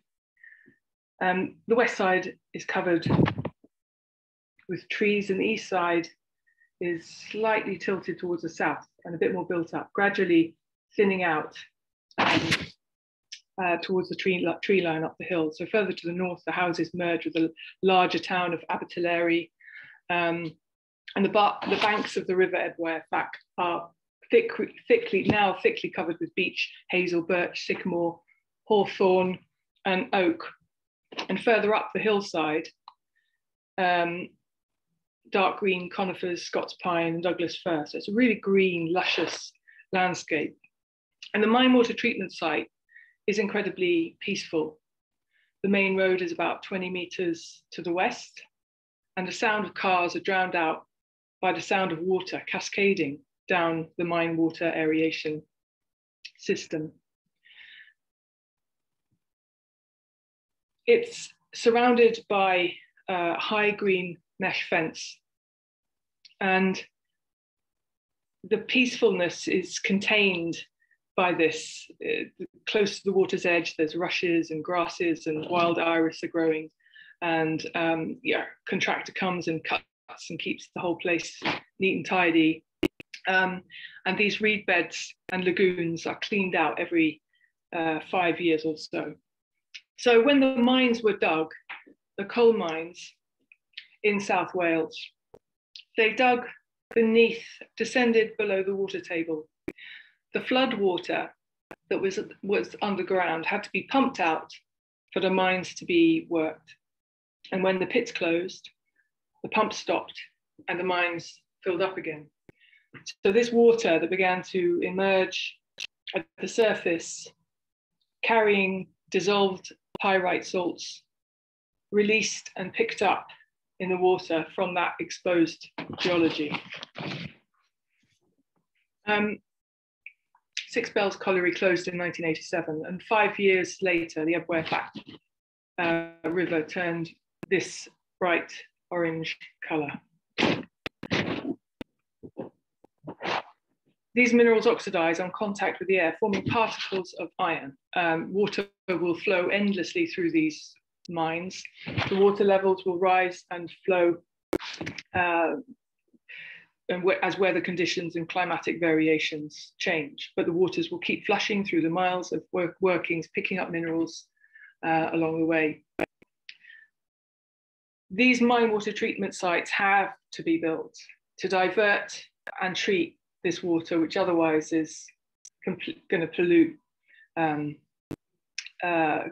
the rivers and the ground and drinking water. There are about 80 of these sites across the UK are handling, and this is a fact, 122 billion litres of mine water every year.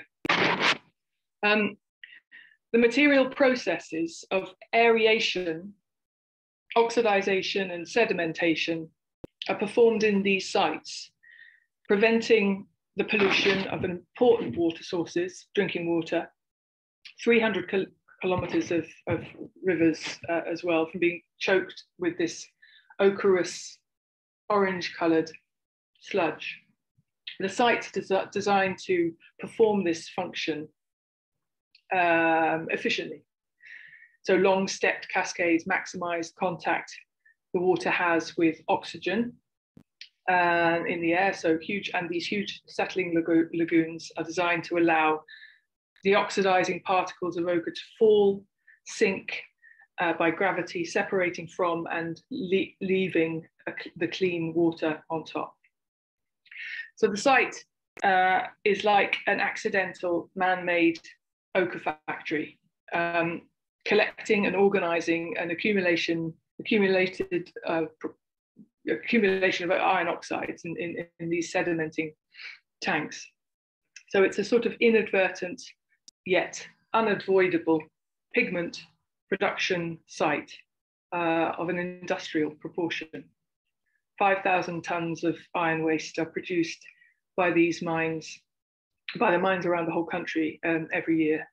And the environmental management of this material, which is dealt with by the Coal Authority, the old Coal Board, is an industrial scale land pollution remediation program that will go on for decades, possibly hundreds of years.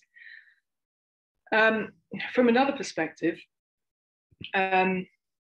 it's a giant watercolor pan in the ground. So this method of particles sinking in water is called levigation. It's an old technology that was used for gradiating coarse material from fine materials. And Stokes' law is a way of it's an equation to calculate the size of particles by holding the ratio between the viscosity of water and the constancy of gravity alongside the time that it takes for a single individual particle to sink over a given distance. So you can sort of judge how big a particle is, how heavy a particle is if you measure that distance. So coarser particles sink and finer ones fall more slowly. It's called the very fine particles sit in a sort of Brownian motion, a constant state of agitation. So they're sort of at the atomic level, they'll never settle. They're always just hovering in space, in the space of the water, never falling. So they're trapped in this continual kind of leaping motion in water. And you can see this because water stays cloudy, right, over time. So the stepped terraces of ochre lagoons contain decreasing densities of ochreous material until the treated water eventually runs clear and is diverted back into the original river that it was polluting in the first place. So I'm going to talk about some paintings that I have been making or have made that are kind of, I suppose, an attempt to visualize this, think about it. I make a large batch of watercolor paint using a kilo of pigment that I've dug from one of the sites in one of the drying beds, and I grind this material with gum arabic. I want to make a tank of watercolor 1 meter deep so that I can see what happens as the particles evoke a sink. And I'm trying to understand how color is formed, what it's made of, and how does it behave when they are hidden from view. So a kind of revealing of what goes on beyond our sight. So this begins a series of watercolor paintings that organize and index the movement of color within the medium of water, sort of tracking the journey of falling particles of water takes to, a particle takes to descend in water. So I buy a large plastic bin from the local shop, fill this with watercolor that I've made, and suspend a sheet of paper into the bin until its bottom touches the edges, and then tape it in place and go home for the night. In the morning, I carefully lift the paper from the still cloudy watercolor, and a faint tide mark is visible at the top edge of the paper, and this drift of color falls down across the paper as I gently pull it out of the tank. And the water drains away, revealing an image of the submerged falling pigment particles caught in the tooth of the paper, adhering to the absorbent surface, and this V-shaped valley dips through the center of the painting. And as it appears, the paper kind of folds or rolls with the movement of the water. It develops channels and valleys and edges. So the paper is a sort of membrane with its own physical idiosyncrasies. It's sensitized to the watery events in the plastic bin. Together, the skin of the submerged paper and the suspended pigment in water are recording movement and time, weight, gravity, and the action of material. So large, heavy pigment particles sink to the bottom, and smaller, lighter particles stay suspended and longer, eventually fusing towards the top of the paper. The pigment and the paper are bound together in a sort of action of physical processes over time. Okay. So revealing this unseen material behavior sort of forges and shapes thinking and other considerations. The rusts forming in the old mines begin to travel up to the surface of the ground through the geological levels, and they release their color into the rivers and lakes. This is like another sign. This ochreous rust depicts events below ground, points to an unseen, points to a fading memory, a network of mines worked for hundreds of millions of tons of coal, fueling furnaces that effectively accelerated the expansion of the British imperialism and the exploitation of the colonized world. So the mines beneath these now green valleys were the first industrialized coal mines in the world. At the turn of the last century, more coal was extracted in this 2,500 square kilometers of land than any other place on Earth. South Wales supplied nearly all the coal exported for use in Brazil, Uruguay, Argentina, West Africa, India, Middle and Far East, Atlantic USA, West Indies, Peru, Chile, Pacific USA, East Africa, France, and the Mediterranean. Cardiff and Barry docks were the world's largest outlet for coal exports, materially linking Welsh coal to the British imperial presence around the world, fueling colonizing activities and economic wealth of the British Empire through a practice of deregulated, unequal free trade arrangements that kept down export costs. Imports were kept cheap, wages low. So working these mines that ran into each other over time was exploiting every sea. Six Bells in the valleys of Blaenau Gwent, South Wales, sometimes described as England's first colonised country, co-opted into this rapacious extraction, was among the last to close here in 1987. A community that was grounded in self-reliance, independence, and pride has now become one of the poorest regions in the UK. These iron minerals surfacing here now are one of the last visible reminders of this labour and an indicator of wider economic, environmental and social affects that are global as well as local. In 2017, the International Institute for Sustainable Development commissioned a study examining the consequences of mining in South Wales as a warning for Shaanxi province in China, where a sort of similar mono-industrial swathes of landscape are facing similar consequences due to the closure of collieries. And this is an area that's 60 times larger than South Wales, at about 155,000 square kilometres. So the report states that the local economy is no longer sustainable, and the spiral that is generated in which economic collapse and social deprivation outstrip the resources and capacity to adequately respond. And I mean, it goes on. It's really kind of a damning sort of indictment of how the community has been really kind of abandoned after such kind of high levels of exploitation. So as former miners and mining communities, or that community, as they age, the kind of memories are receding, and the industry, the knowledge of the industry, sort of tacit knowledge of the industry, is fading. So the local towns were built as a result of this expansion, and with their closure, there's a loss of identity, self-esteem has become endemic. So the iron carried up in this water through these disrupted, extracted geological layers is really important.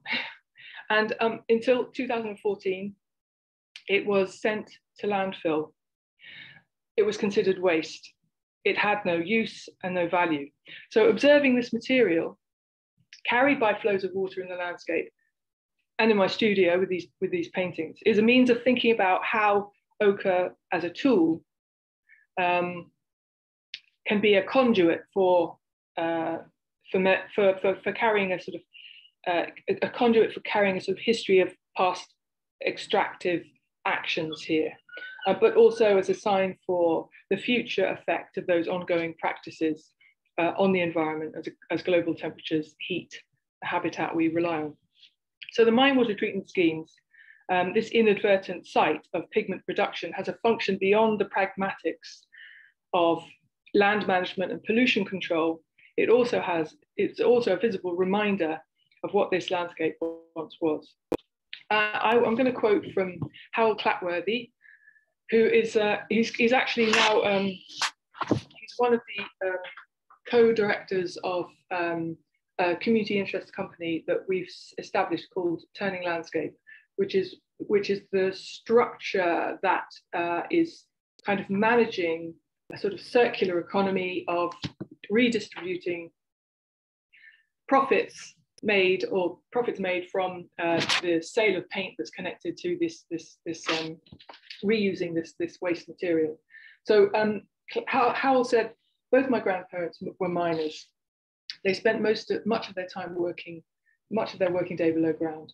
I can no longer go to those places to remember them. The buildings they worked in are also gone. Many of the beautiful public buildings they were so proud of and were educated in are also gone. Sometimes it feels like we are demolishing and burying their memory. My grandfather's bodies bore the physical scars of life underground. As a child, I was fascinated by their hands and arms, where coal had literally got under their skin and stayed there after an injury had healed. As I get older, I realize that the scars on the landscape are nearly as precious to me as the scars on my grandfather's bodies. I want to be able to repeat the stories these scars hold to my children and grandchildren. I could not believe the iron-rich waters my grandparents experienced underground all those years ago have forced their way up to the surface here at Six Bells. I was even more amazed to hear that when this water gets to the surface, it magically releases an amazing pigment. Sorry, I've neglected the PowerPoint. This soft, lovely green valley belies the damage imposed underground and above ground and the wider environment, but also, yeah, the loss of culture, connection, community that was both generated by and destroyed through intensive mining practices. So paradoxically, the sites themselves hold in balance the functioning of pollution control alongside the incidental ecology of diverse habitats that have become, that are sort of set into this sort of new landscape. I'm going to introduce you to these paints just in a second, but I want to just mention that the Greeks, you've got to mention the Greeks and talk like this, called iron oxide or rust antipathia, meaning opposite nature. So rust, it wounds, it is antipathia, it wounds and it heals. It symbolizes life and death at the same time. So the iron rising at 6 bells carries the memory of the mines and the history of the place, as well as containing a warning about the future. So that's the kind of talk. And these are 2 paints that we've made over the last, launched on the 11th of December 2020. 6 bells burnt ochre, which is a tube, 40mm tube of oil paint. It's a limited edition of 1,000 tubes only. It's made with ochre from this site, which has been burnt at 600 degrees. So it's been transformed from yellow to red.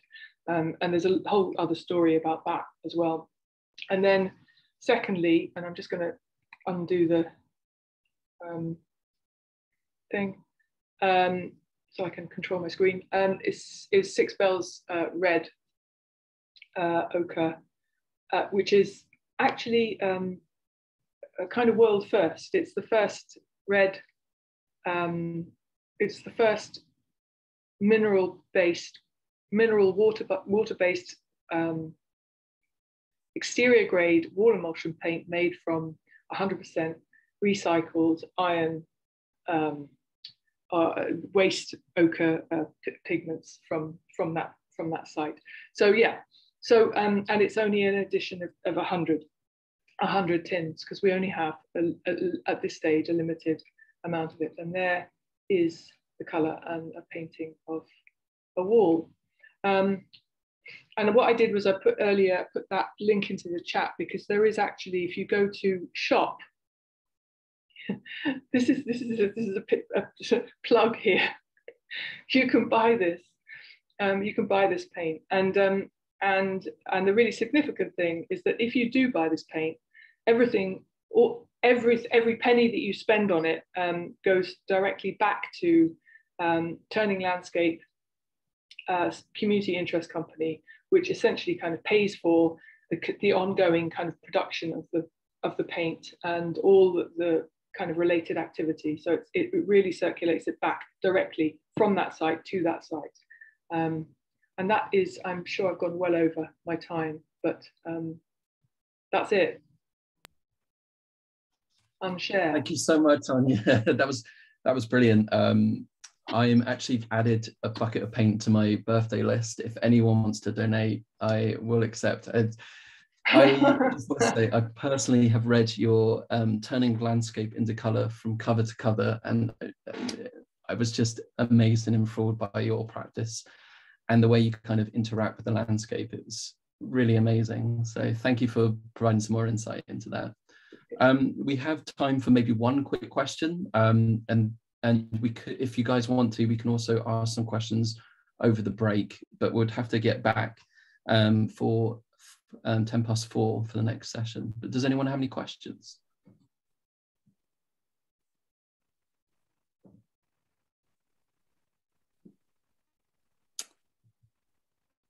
So I'll quickly ask a question that I've been dying to ask, if that's okay.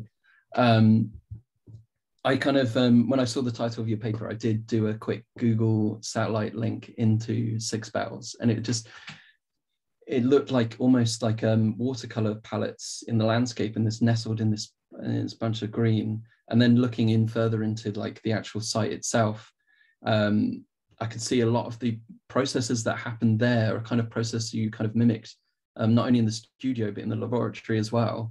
I was just wondering, how did you navigate that from an arts practice, kind of go into weaving, and how did each location inform one another? I think traveling a lot, a lot of miles traveled. But it's interesting. What are you saying about kind of this view from above? You know, exactly what you did is exactly what I did. I put the satellite. You know, I mean, I was given the code references by the Coal Authority, because I asked them for them. I said, can I go and see these sites? This is before they let me into the locked gates. And so I saw it from above, and that's exactly what it was. It was a monochrome, you know, it was a monochrome painting sitting in the ground looking up, and all of that kind of unravels and entails about kind of the history of modernism and minimalism, and you know, it just sort of opened up a whole kind of ranch of stuff, and land art. So I saw it as an artwork in itself, or already like a ready-made, I suppose. But then, you know, there's a lot of history, there's a lot of politics, and there's a lot of sensitivity, it turns out. There was two things, just to mention two things about how did I approach each site. And I think, you know, one thing is to do sort of taxonomy and those kinds of practices of sort of collecting and measuring. And I felt very sort of consciously aware that one could end up kind of creating a collection of all the pigments across the country, you know, and putting them in jars and having them, and they'd all look different, and that would be really interesting. But actually, as I started to work with individual places, it became very obviously much more complicated than that. Because you're talking about sort of the individuality of individual beings, bodies, places, and all of that individuality and independence and idiosyncrasies and characteristics came out through the pigment, actually directly through the colour. That's my phone going off, brilliant. Sweet. Yeah, so in idiosyncrasies between different materials was really, really important, and kind of allowing their kind of differences to emerge and differences to be expressed in very kind of particular ways. And so, like, individual paintings sort of started to kind of be sensitive to those differences. Perfect. So I think I want to make sure everyone gets a break, but I'm sure that if you have any additional questions, are they okay to reach out to you, Onya? Yes, of course. I'll be here. Yes. If yeah. No, I'm quite happy to answer anything. And I see some comments in the chat. So thank you for the comments. So if anyone has any questions, feel free to ask. If everyone wants to take a break, can we all be back for 10 past, where Linda will be looking after us. Thank you, everyone. Can I just add that I have put in the exhibition link into the chat, I hope. Yes, it's gone in. So if anyone wants to have a quick look at the exhibition, but I do recommend that you get up, have a stretch, go get a glass of water, and go look out the window, because we need to look after our eyes in this age of computers and Zoom. So we'll see you at 10 past. Thank you, everyone. Thank you, Laurie.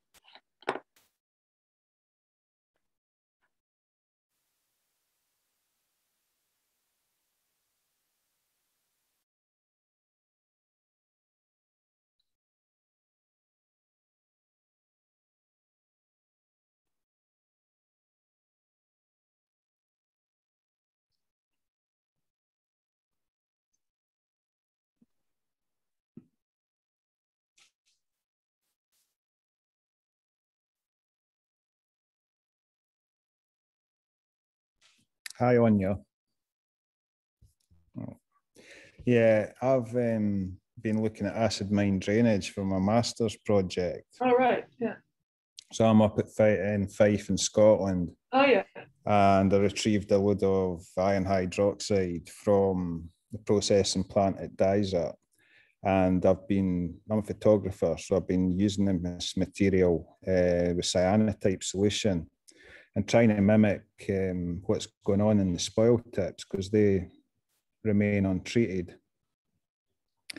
The processing plant at Dysart is now unable to cope, so that they've built a substation, but there's issues with that as well. There's a load of dead birds and stuff got washed up a few weeks back. So they're working on that again. I was just wondering what you thought about the environmental impact, because this is, as you know, it's an irreversible process, and how you think nature can respond once this process goes untreated.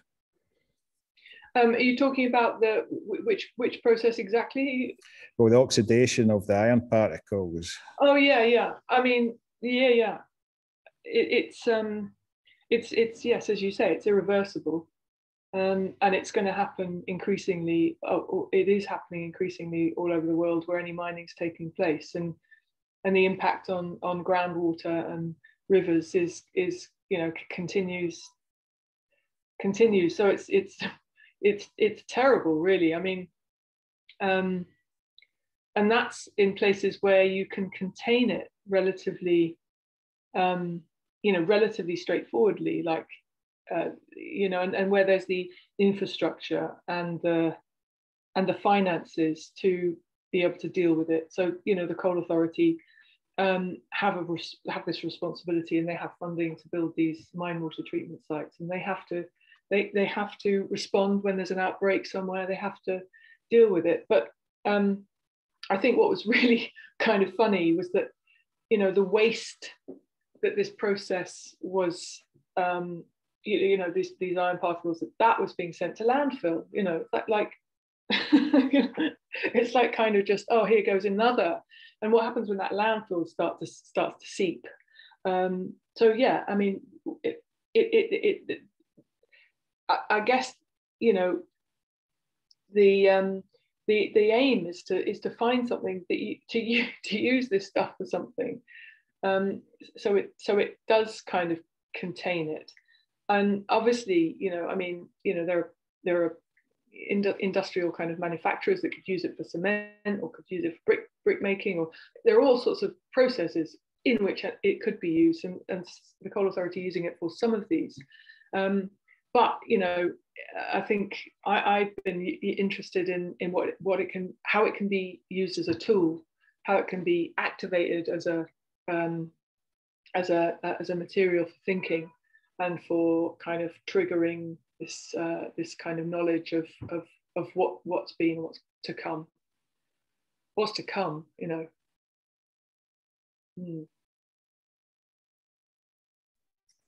Yeah, I mean, I'm looking at using the metal, trying to look at methods to use the metal content within the photography. Obviously, silver's a big pollutant within photography. So yeah, looking at alternatives, and with this already being a waste product, can it be utilised within a photographic practice? Mixed results, to be honest. It's very interesting what I get. Yeah, sounds great. But to go to somebody who's making very accurate digital images, it'd be quite a compromise, I think, for the imagery produced. Yeah, I mean, if it is going to have an affect, it is going to be present in the process by the sound of it, because of its unwieldy kind of material nature. It's not going to do necessarily what you want it to do all the time. No, but that's the beauty for me. Yeah. Well, quite. Yeah. Of course.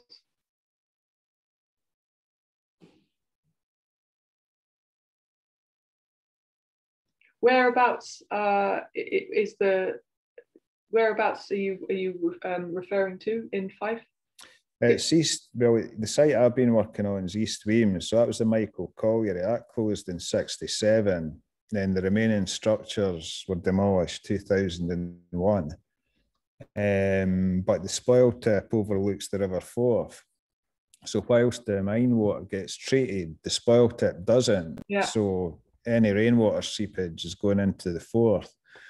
But yeah, there's been a bit of regeneration. You know, there's been less fishing, a lot less transport on the river. I mean, we've had 2 whales this summer.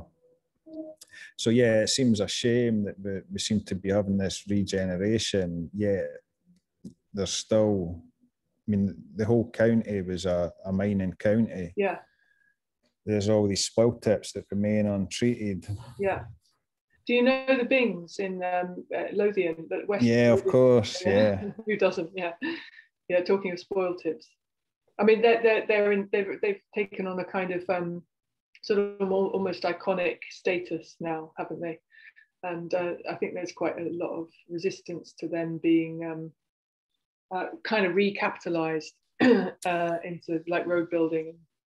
Yeah, well, John Latham was instrumental in that, but there's a lot of rare and exotic species in the Bings. So it's fascinating. Great? Yeah, they're little kind of unique ecosystems of them themselves, which is fantastic. But yeah, his argument was just leave it alone. You know, nature will repair itself. But I do wonder if that's maybe a step too far with the amount of damage that's been done through extraction. Well, I mean, his position was really kind of to leave them as they are as a kind of monument. Yeah, artwork.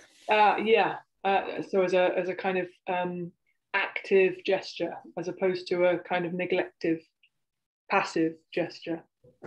But indeed, you know, it's I mean, one of the sites that I've been working very closely with is called Cut Hill, which actually is very close to the Bings. It's in visual kind of view of the Five Sisters, you know, there's an interesting kind of dialogue there between this monumental sculptural object in the ground and this kind of potential sort of monochrome painting that's got a whole set of different qualities, but it is containing. I mean, from an environmental point of view, I suppose it is containing the material that would otherwise. But yeah, right. You know, and what happens to all these other seepages and leakages that are going on, unknown ones and known ones. It's a big subject.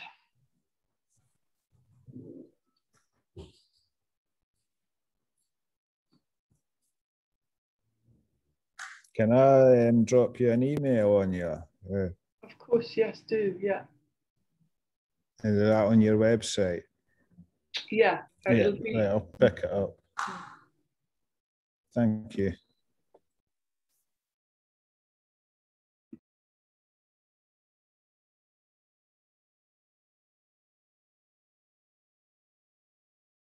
Thanks. I don't know if Tania's still there. Thanks for the lovely comment about the work. Much appreciated. I don't know how to do a thumbs up, but that's very nice. Thank you, Onya. No, that was just fascinating, and yeah, just that whole idea.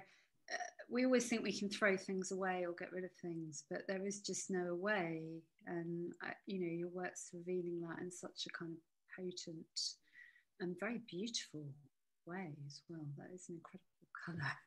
But yeah, no, really, really fascinating stuff. I'm very curious about the works around you as well. I know we're in your work. Yeah. I keep finding myself distracted over your shoulder. Well, it's kind of yeah, I think a case of just sort of infusing. I wanted to infuse the talk with the sound of the water coming from the site and the colours that are also from the site. So that was what that was for. Anyway. Well, thank you very much for that discussion that we've had during the break, and it's great that it continued on.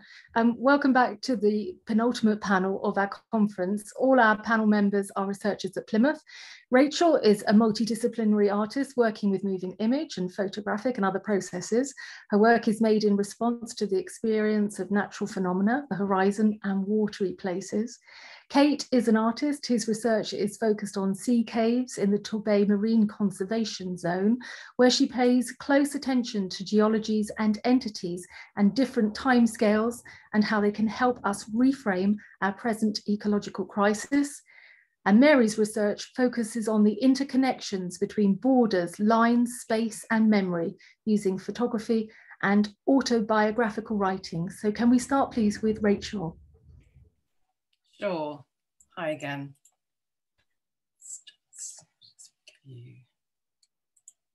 Okay. Can you see me? Can you hear me? I'm going to start by playing a film.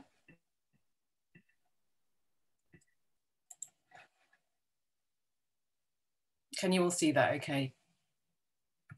Great.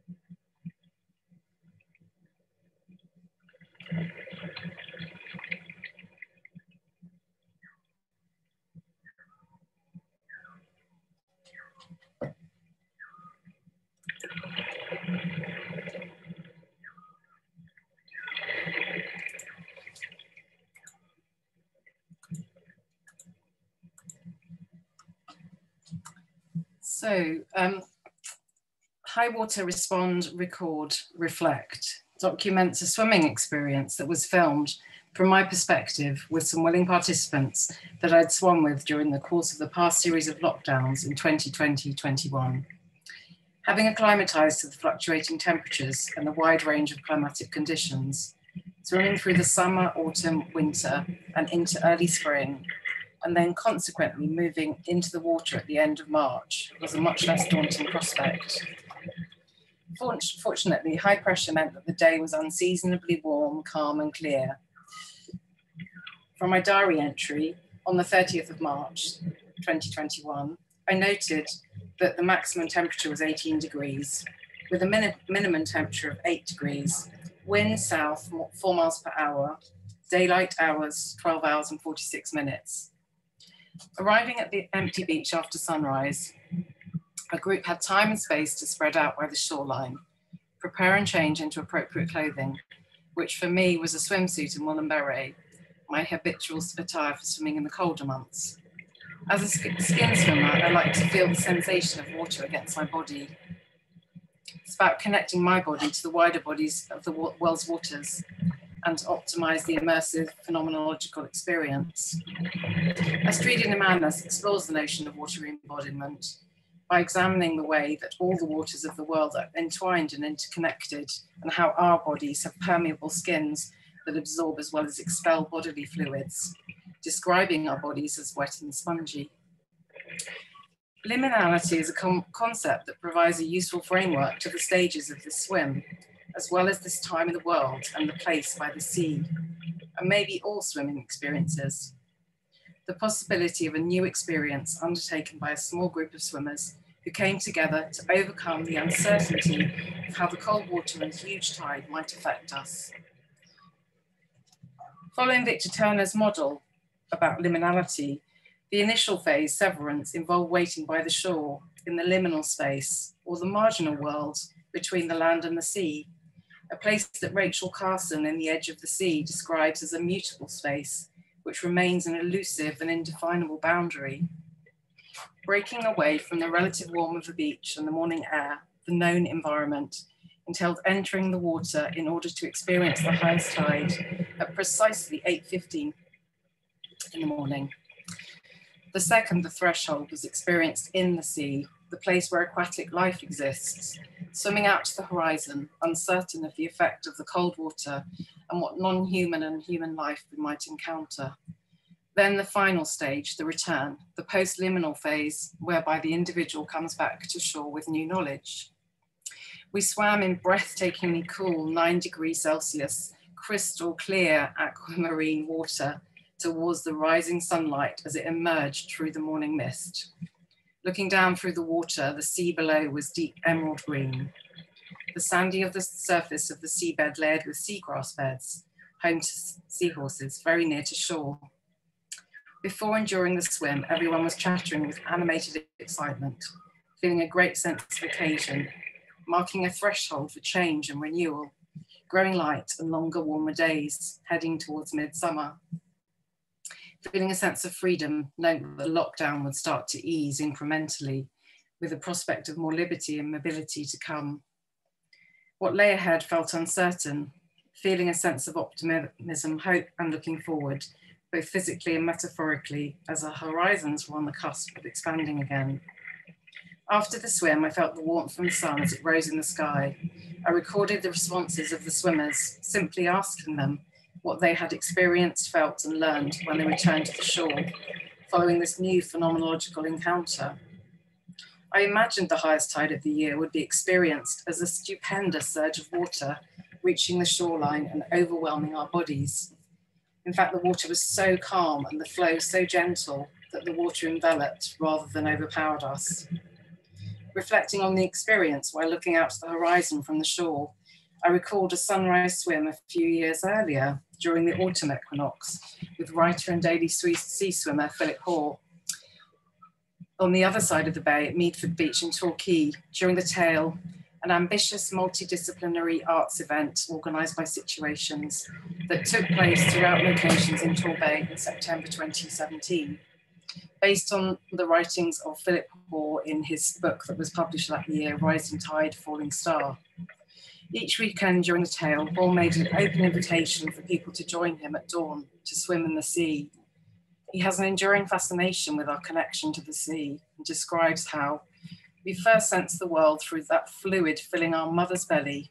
We hear through the sea inside her. He further elucidates how the sea is an extension of ourselves. This experience made a profound and indelible impression on me and has informed my subsequent swimming adventures. The final phase of filming was on return to the shoreland. I filmed the water rushing, ebbing and flowing on the strand line, then recorded the sound of the water in the intertidal zone. This embodied practice considers Donald Schoen's approach to reflection, both in action, during the activity, and then following the action as a reflection on the physical and metaphorical encounter of the phenomenon. After subsequent research, I discovered that the tide at its highest point is slack. The tides rise and fall over a 6-hour period from low to high diurnally, following the rule of 12ths. This consequently determines the flow of water throughout the tidal cycle, essential knowledge for swimmers, ensuring safety and acknowledging the power and potential dangers of the sea and the ocean. A raw edit of this film was originally shared at the High Water Online Symposium, a project organised by Up.Earth, Tidelines and the Sustainable Earth Institute to mark the highest equinoctial tide of the year on the 30th of the 3rd, 2021. It provided an opportunity for artists, writers, collectors and sea lovers to reflect and share their stories, performances, encounters and experience of the sea from across the world over the duration of the full tide. It's exactly 3 months later today, on the 30th of June, and we have now passed the summer solstice when the daylight hours peaked at 16 hours and 23 minutes. Thank you very much. Thank you, Rachel. Just a reminder to everybody to please put questions in the chat, and then we'll come back to the questions at the end. But if we could harvest some now, that'd be great. So could we now hear from Kate, please? Thank you, Linda. Thanks. I'll just share my screen.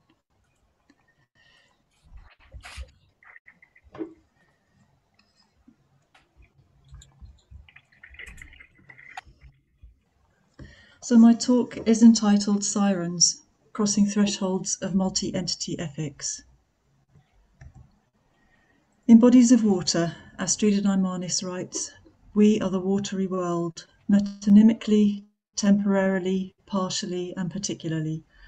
Acknowledging the problematizing pronoun we, Naimanis continues, counted here are not only humans and other animals, plants, fungi, protoctists, but also geological and meteorological bodies. As Donna Haraway remarks, who are we? What are we? Who and what are we that is not only human? And she adds, from where are you speaking? That where is connected to a multiplicity of perspectives for every experience and situation.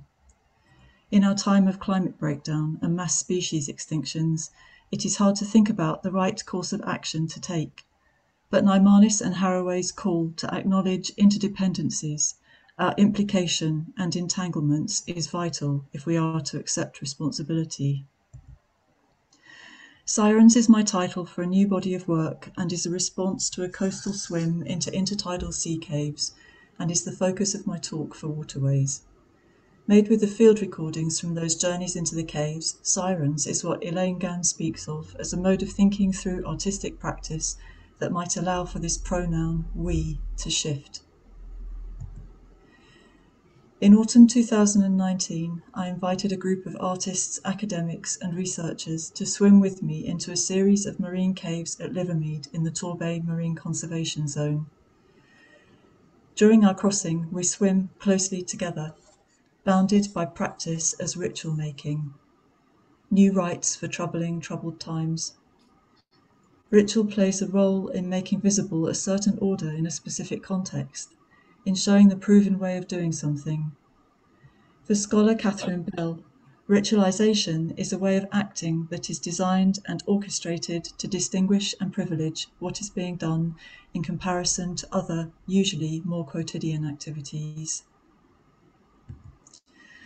In my field notes, I have written, "It is early evening. The four of us slip into the rough water at high tide and swim together into the first chamber. The waves are too wild. We can't enter any of the others, but swim to all their entrances before turning back. When we climb from the sea, the moon is rising, huge, red, the harvest moon. The rocky shores of Torbay's intertidal zone are transmutable territory of porous and unfixed boundaries, and its caves are of both the land and the sea, made and unmade by the tides. Here, climate breakdown and ecological entanglements can be read in the action of the waves and the rapid changes to the land's edges. My intention for our watery trips is as journeys towards thinking with care and aligns with feminist post-humanities described by Cecilia Usbir and Marietta Radomska in their 2019 essay. They comment, long-standing feminist theory practices of decolonizing the domains of the universal man idea mark a particularly critical and creative source for the planetary forms of post-humanities we claim is needed. Drawing upon feminist thinking is helpful in this effort of thinking with care. As Maria Puig de la Bella Casa writes, in feminist discussions, as well as in activism, the politics of caring remain at the heart of concerns with exclusions and critiques of power dynamics in stratified worlds. When I consider what kind of thinking might guide us in an era of degradation and loss at this particular site in time and place, I'm doing so through prioritizing the imagination and challenging the hierarchical and exceptionalist thinking aligned to Western Enlightenment. I do this through experimental ways of data gathering and expanded notions of field research. This challenging aligns with my thesis, which asks what arts practice can do when it is so tangled up in the complexities of our long and continuing dependence on extraction, the exploitation of humans and non-humans, and consumption, which have become a transformative force on our ecologies. Crossing their fluid borders, thresholds. As we cross the threshold and swim into the first chamber, we disturb a large colony of feral pigeons, rock doves returned to the ancient breccia cliffs from railway arches and municipal buildings, whose sharp wing clap and flutter breaks the soft, repetitive noise of their purred vocalizing. We spin round and round in the water, gazing upwards to the high roof. The air is filled with floating, downy feathers. Thresholds are a familiar concept in the physical sciences where they have been investigated since the late 18th century, when, for example, chemist, physicist, and meteorologist John Dalton described the state of change from liquid to vapour that is evaporation. Changes of state in physics are often called critical points, reflecting that they are sudden and instant. An ecological threshold looks at the impact of habitat loss, modification, and fragmentation on biodiversity. The Resilience Alliance, an international collective of research scientists from social and ecological disciplines, has described changes of state which define an ecological threshold as points which, when passed, cause a system to flip to a different state. For example, when woodland habitat was gradually cut down, the corresponding steady decline in the species richness of birds and mammals saw a sudden dramatic crash when their habitat reached between 10% to 30% cover. Crossing the threshold of the sea cave. At the crossing point, the threshold or place of entering a marine cave, conditions change, providing a niche for assemblages of organisms where they will be protected from high solar radiation and the extremes of drought, and atmospheric changes in temperature. Sea cave thresholds are places where inhabitants find comfort and refuge, an ecological niche. On entering the marine cave, threshold sentience brims with a wealth of sensations in the haptic atmospheres. In conversation, open water swimmer Sophie Pearce describes entering the chamber. At the first cave, you're entering under an arch and you get an incredible light effect. It's quite a well-known phenomenon that divers talk about. They look as though they're lit. The caves look as though they're lit from underneath. So you've got this amazing glow of light just under the water where the cave walls are. And you swim in and you're in a cavernous space with the water gurgling and running up and down the sort of inner caves. And it can be a kind of groaning noise. The water is constantly churning through and you're moving and being moved by the water.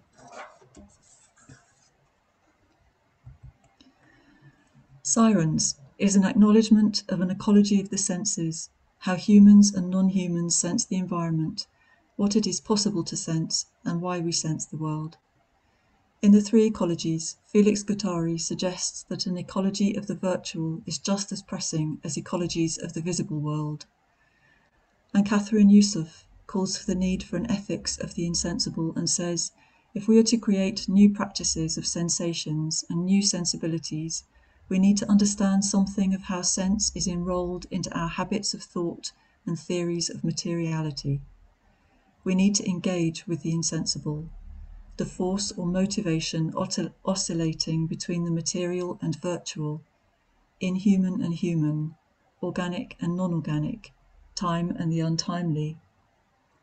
To me, as an artist and in my practice as research, thinking with means attempting a disruption of the Western-coded patterns of thinking the world, a sensorial estrangement and resensitization and a readiness to be changed by the attempted encounter. And that's thanks to Cecilia Usber, with the sensoria, the attempted encounter with the sensoria of others. The we use of terms insensible. We are at a threshold collectively, globally. We are in a state of violent change. In the shore area, I can clearly apprehend the pressures of practices which are become normalized. Yet working to the rhythms of the tide in this porous, breathing, diverse habitat, in the undersides opening beneath dense urban occupation, I think with and think what can be unlearned by imaginatively engaging with the environment of cave threshold, inhabiting cave threshold in the now. And thank you for that, Kate. That was very interesting. And now we turn to Mary for her presentation.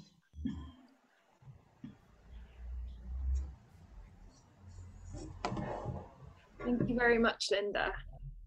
After an absolutely wonderful and enjoyable and intense afternoon, I thought I would take you on a beach walk.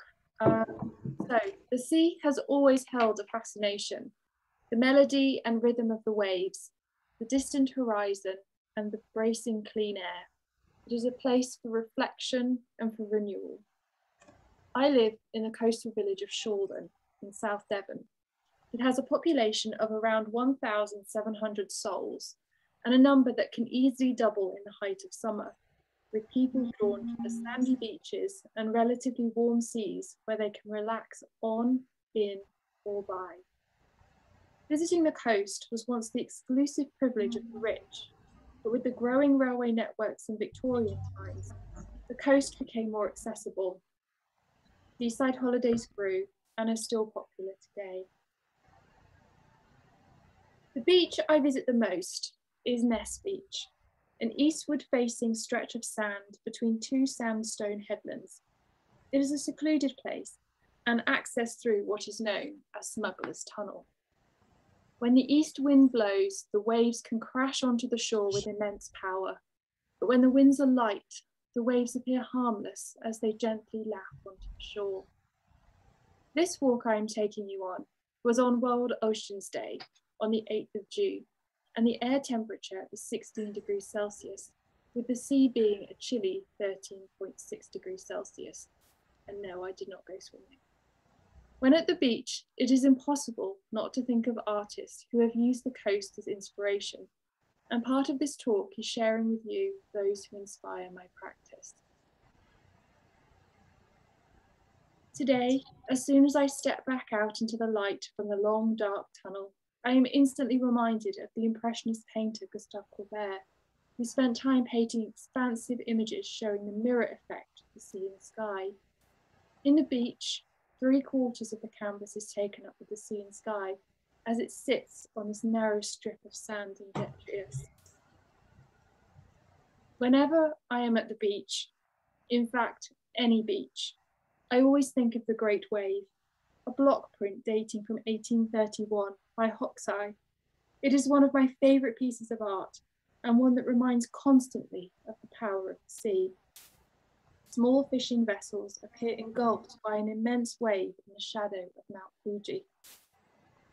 Through intricate carvings, the wave comes to life, and the detail is delicate, creating a brush-like appearance. Block printing is a slow, methodical process, print overlay to create final art, very much like negative overlay in a photographic practice. It is a manifestation of slow art, and one that is striking. Today, the light is changing quickly, and the way the sun is now through the clouds gives pause to think of Gustave Courbet, who, as both painter and photographer, brought his artistic talent to the sea, and by using a double negative technique, created these brooding seascapes. In the Photographic Journal of 1857, a critic wrote, "A plain, unbroken prairie of open seas, lined and rippled with myriad of smiling trails, dark and sombrous and profoundly comforting, smooth as a tombstone." I spend a lot of time looking at the horizon. I always have. Therefore, Kishimoto's large format, long exposure seascapes evoke a connection for me and a dream of a far distant horizon, inviting the viewer to contemplate the myths and meanings of time and space. An almost empty space, so you are able to pour in your own thoughts and interpretations. And the beach is an ideal location for thoughts like this to pour in and out. I come to the beach to walk, and I usually walk with my head down, eyes on the lookout for stones that attract my attention. I've been collecting pebbles for as long as I can remember.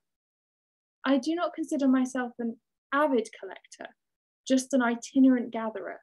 So around the house, there are jars of stones from my travels, both home and abroad.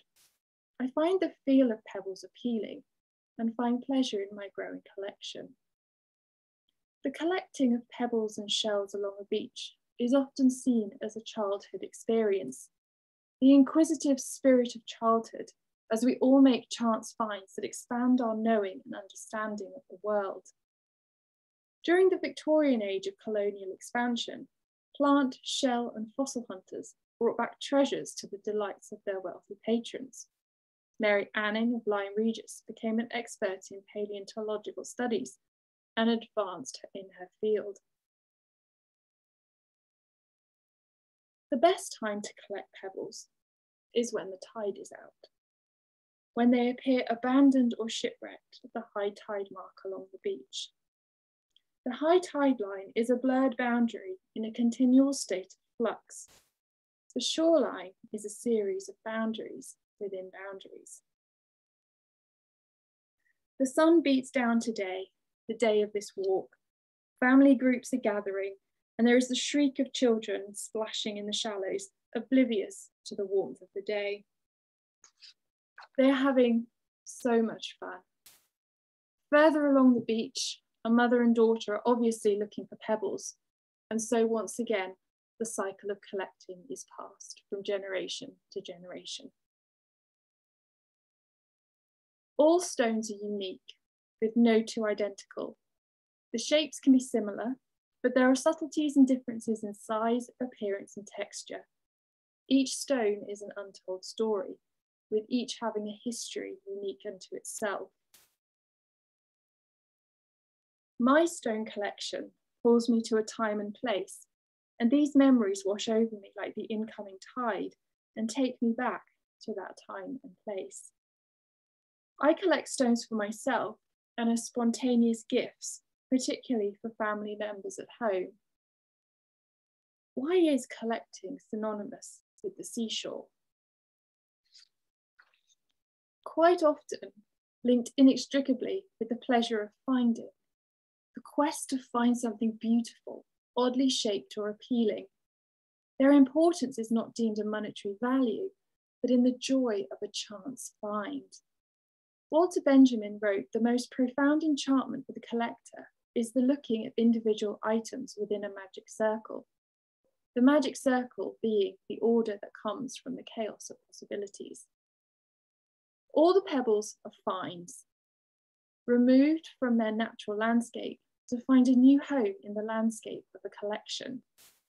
Every object that enters your personal space acquires significance, and your relationship with it creates meaning, history, and memories that can be revisited by touch. The humble pebble becomes a treasured possession.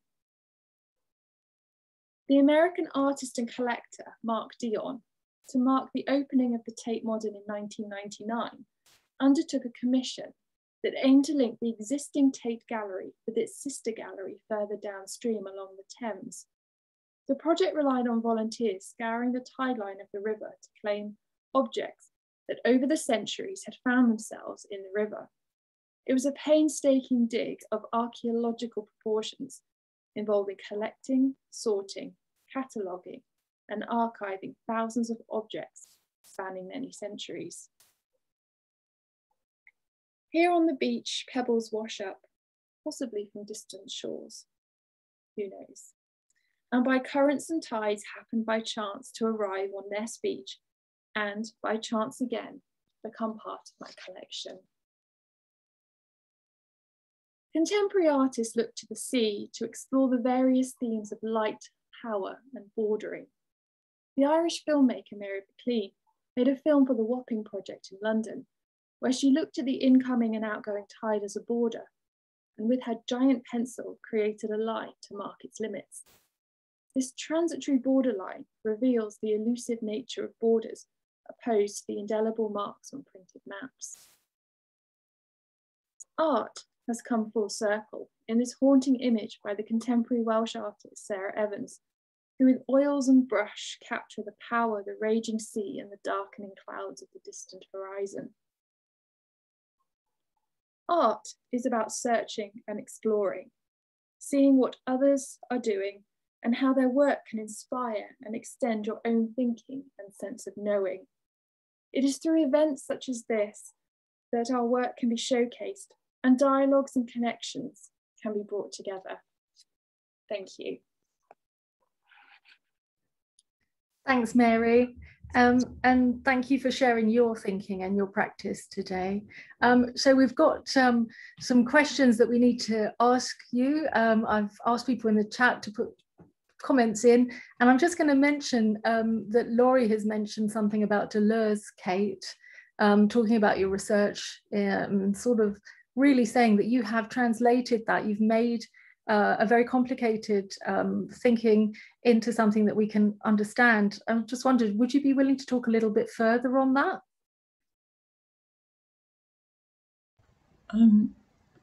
I think it'd be really nice to hear from Laurie as well, actually. And I've just read Laurie's comment and saw that he'd talked about that translation, and I suppose that's the aim of the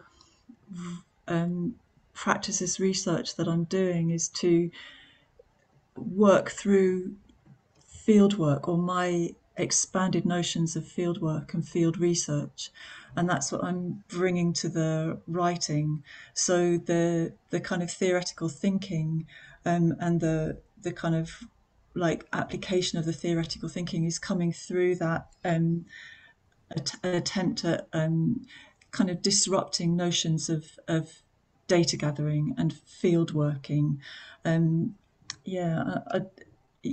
just thanks Laurie for that comment. And I just also wanted to say a really big apology to Mary there for completely disrupting the beginning of her talk by rustling, and because I'd forgotten to turn my microphone off. So yeah, sorry for that, Mary.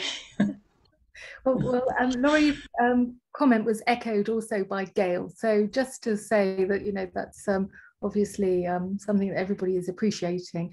I just wanted to turn to Rachael, if it's possible. To just, Rachael, can you tell us a little bit more about this liminality that obviously offers a lot to you? Okay. Yeah, no, it feels like it's a really useful model. I actually worked with during a master's in contemporary art practice, the idea of the triadic kind of phases of an experience, and the kind of the feeling of being on the, you know, before you do it, it's always that kind of precarious feeling of not knowing, and kind of overcoming that sort of barrier, psychological or physical barrier, to then kind of go into an experience. And the more I swim regularly, the more I realize that actually liminality and the kind of triadic process, it seems to be really kind of interconnected, and it seems to work as a sort of an idea and a concept, you know, sort of moving from the land into the sea, and the kind of the shift from being in the vertical plane to the horizontal, and the kind of release from gravity, and the kind of the feeling of floating. But with the kind of, you know, with the release, there's also incredible danger. It's not just a kind of a safe place of kind of weightlessness, it's also a dangerous place. And then I think with every swim and every time I kind of go in and come out of the water, I always come out with a whole new sort of feeling of experience and kind of energy and yeah, reflection. So it feels like it's a really useful kind of process and theory to kind of work with for what I'm doing, if that makes sense. It does. And just to say, Kayla Parker has mentioned in the chat, Mary, that she really likes your idea of collecting as an aspect, something that you've inherited, you know, something that is part of a family history. So can you tell us a bit more about that, Mary? Well, I should have kind of lined up my jars behind me, but I thought that was a bit weird if I did that. But, you know, I've got stones here that I collected when I was a little Mary, you know, way back when. And, you know, it's just, I've always had something in my pocket.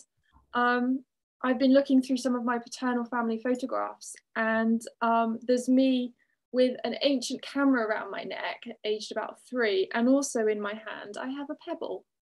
So I really can't, I haven't grown very much, I suppose, really, from that. I've just kind of, you know, I love my pebbles. And, you know, I probably should sit here and come up with some amazing theoretical reason as to why, but I can't. I just like the feel of them. I like having them in my hand. I like the idea that I go somewhere and I bring a little piece of it back. I'm not very good with tatty souvenirs, but I need a pebble, or I need a bit of sand. First time I went to Iceland was the first time I saw black sand.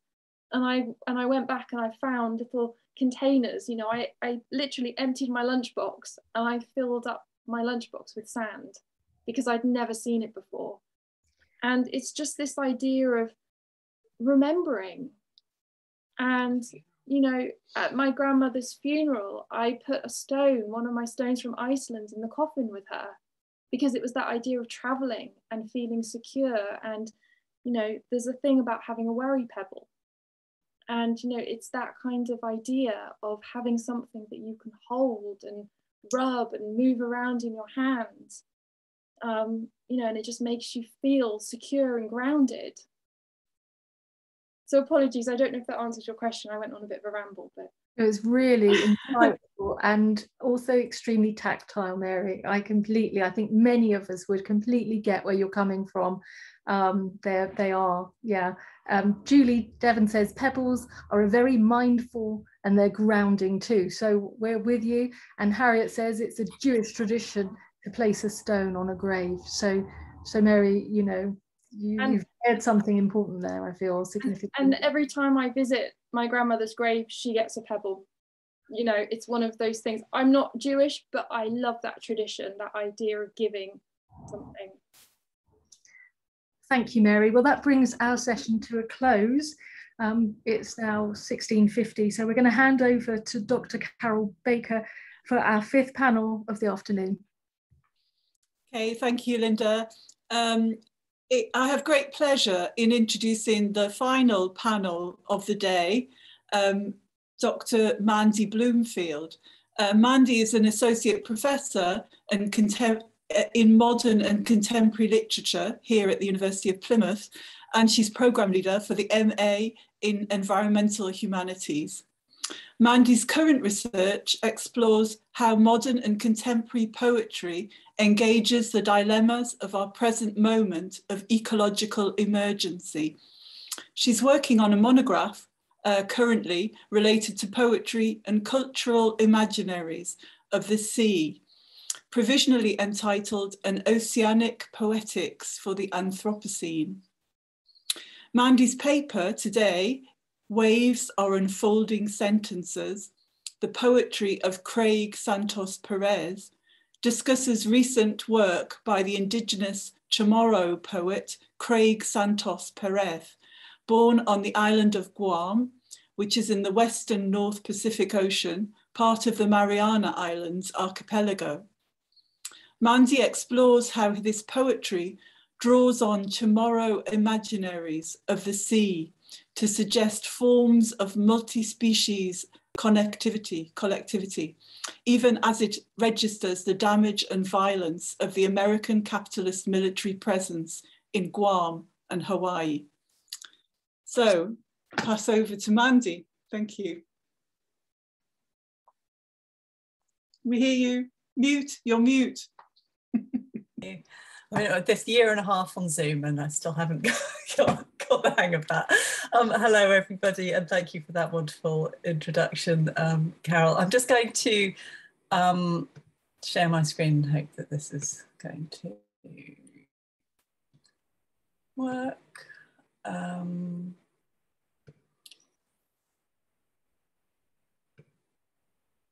So is that visible to everybody? Just want to check. Hi, everybody. I feel like an odd one out here in many ways, and in the ways that will, I guess, become obvious. But I want to just kind of take a moment at the beginning and take up some of my time by thanking all of today's speakers. I've been dazzled and overwhelmed by the array of absolutely fascinating work today. I'm completely jealous of all of you and your artistic practice as research, which for me is a path not taken in my own career. I have become a literary critic, but I have kind of massive affinities and desire actually to be a practicing artist. I guess I'm just not. But as a literary critic, my work is all about interpreting others' work, and that is what I will be doing today. And also it's mostly about words. I mean, I do write about visual art sometimes and connect up with poetry, but not as much as I'd like, I suppose. And so I hope that my little contribution is a sort of final provocation or an invitation to really connect with the thinking today, and there are lots of kind of common orientation points, I think, as will become clear. But to kind of connect the thinking and practices that we've heard about today with other aesthetic forms, and also with a very distant geography. And thank you, Carole, for that geography lesson about where Guam is, because that's something that will come up. And I hope it will become evident that, that the work that I'm doing does connect with a lot of your thinking and a lot of your practices through water, waves, bodies of water, contaminations, geology, and more. And just as a kind of note to Mary, when we were allowed to travel, the last time I went to Paris, put a pebble that I'd picked up off the beach, and I put a pebble on the grave of the modernist poet Gertrude Stein, which is heaving with pebbles, I would say. Worth a visit. Well done. Okay. So I will, I'll kind of begin with a little bit of framing, I suppose. So the project that I'm working on at the moment is to do with the sea, poetry, ecology, and social and environmental injustice. As Carole mentioned, I'm working on a book-length study that examines how the poetry of the past 100 years investigates changing cultural relationships with the sea, and explores possibilities for more ethical orientations towards the terraqueous planet. And the context for this, of course, is that the seas are pretty marginalized in Western cultural and environmental imaginaries, even though the oceans have been absolutely central to the developments of capitalist modernity. But if we're to understand the long entangled histories of global capitalism and its contemporary manifestations, and especially if we're going to engage with planetary ecological crisis, then we really need, I think, to cultivate different cultural relationships with the ocean and with other bodies of water. And I think you're all doing that in your practices.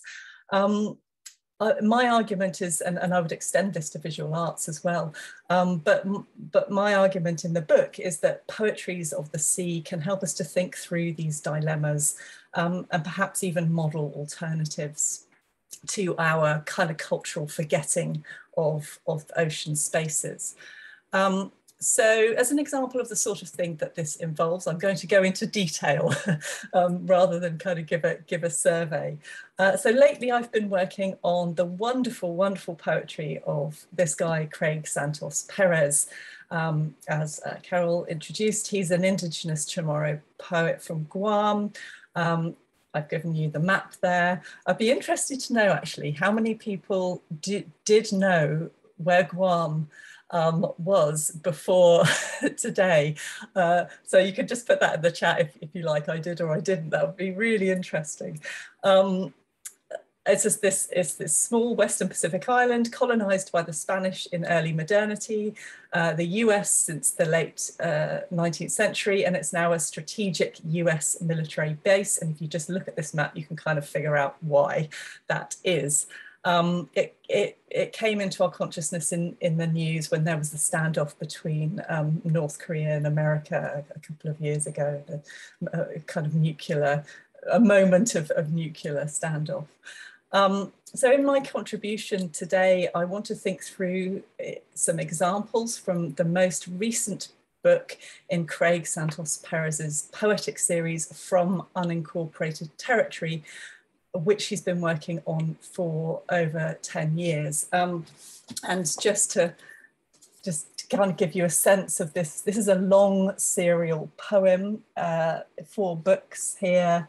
It's a substantial body of work, and it kind of has these wonderful covers, which are all very kind of oceanic and islandy. The one I'm going to be looking at is this most recent one, Lucao. All of the books in this long poetic series focus on the homeland island of Guam, but also the wider Pacific and the histories of colonization and neo-colonialism here. As I said, I'm just going to look at the most recent one, Lucao, published in 2017. And this focuses on the gestation and birth of the poet's first child in the context of escalating environmental crisis. And I want to examine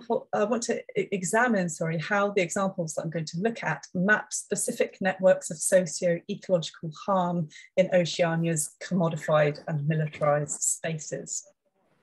I also want to suggest how, through this activity, the work performs a decolonial input with other forms of Lucao. And Lucao is a Chamorro word meaning procession, which weaves points of contact between ancestral legacies, new life, and renewed possibilities for collective resistance and becoming. So I'm going to go straight into the poetry. As you'll see, it's formally experimental, it's visually experimental, it uses typography and page layout in quite interesting ways. Perez also in his books uses various kinds of collage materials. I'm trying to find one now, I can't. Maps, and other kinds of things. Just to kind of give you a sense of the work. These examples, sorry, it's raining really hard in the background. I don't know if that's interfering. These examples I'm going to show you on PowerPoint slides, but in case that is not, you can't see them very well, I did ask Mary, and Mary sent around a handout of the poems beforehand. So if that's easier and you have it to hand, you can refer to that instead. Okay, so the title of my paper, Waves Are Unfolding Sentences, comes from one of the poems in the collection, of which I'm showing on this slide here.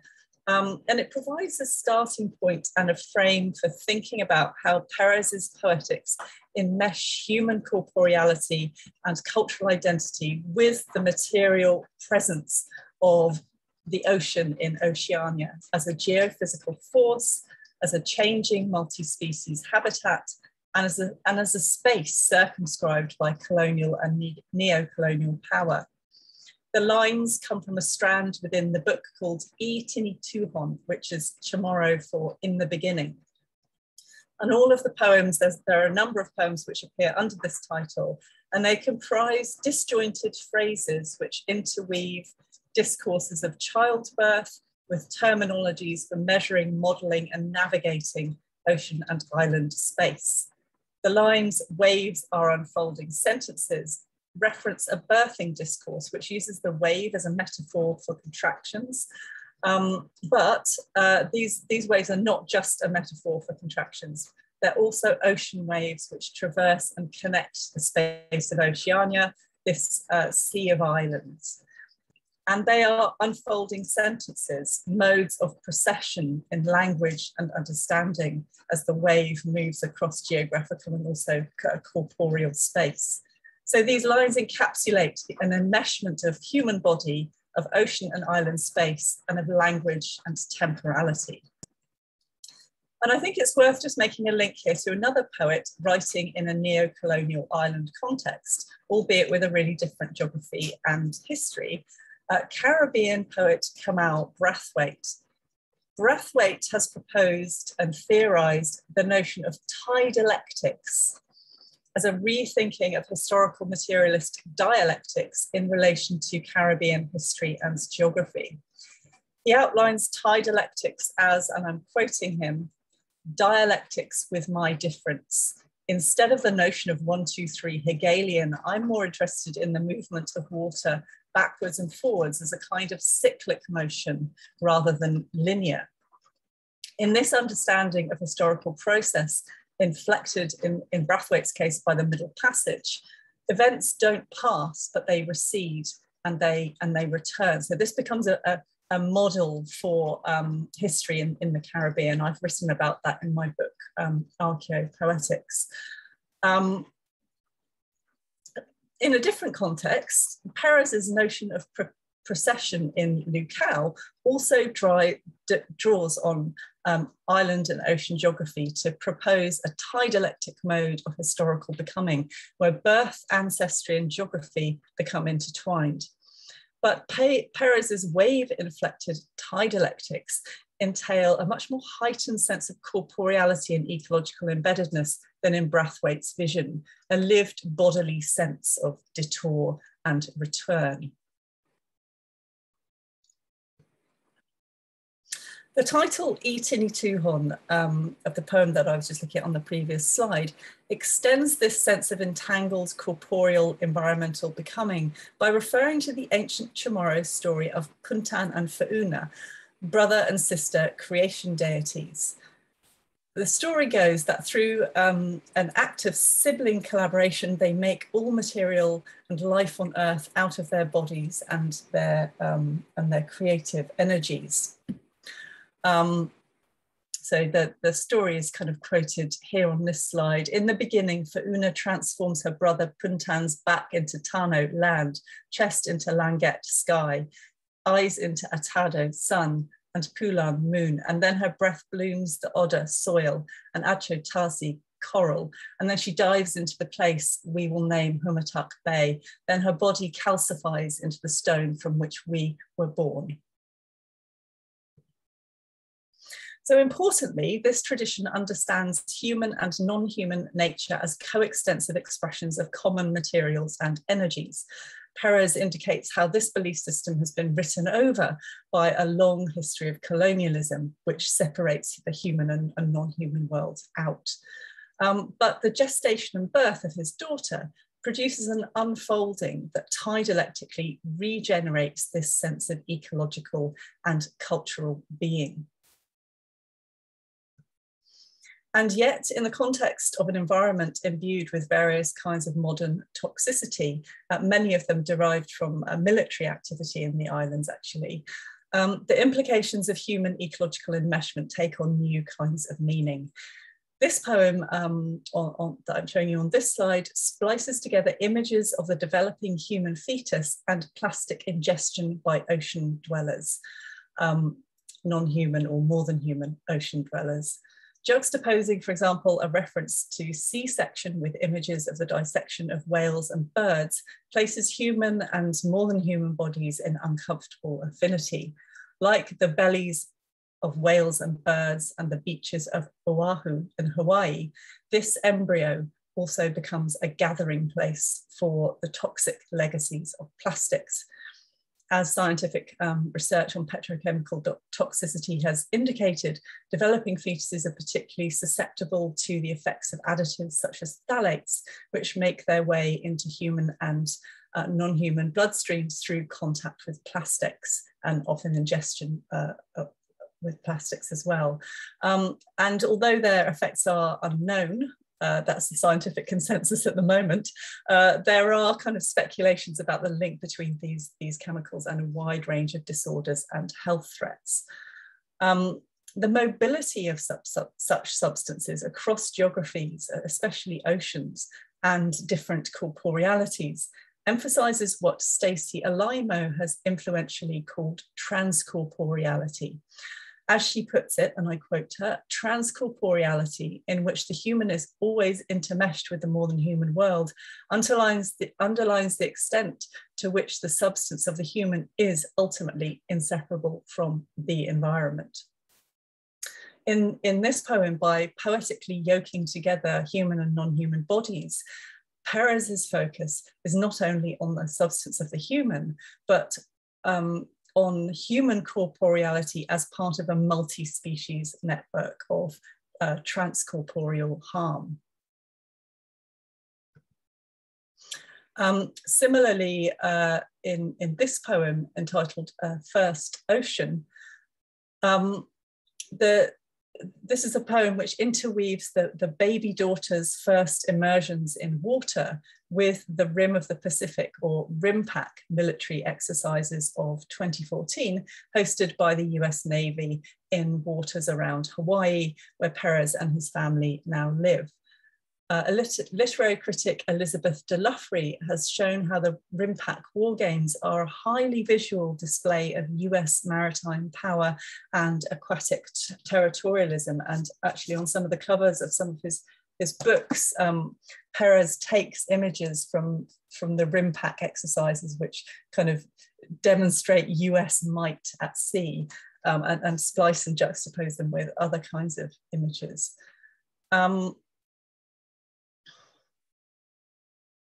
Furthermore, DeLuffrey argues that, and I quote her, American militarization of the oceans is foundational to maintaining the global energy supply that undergirds what some call the Capitalocene.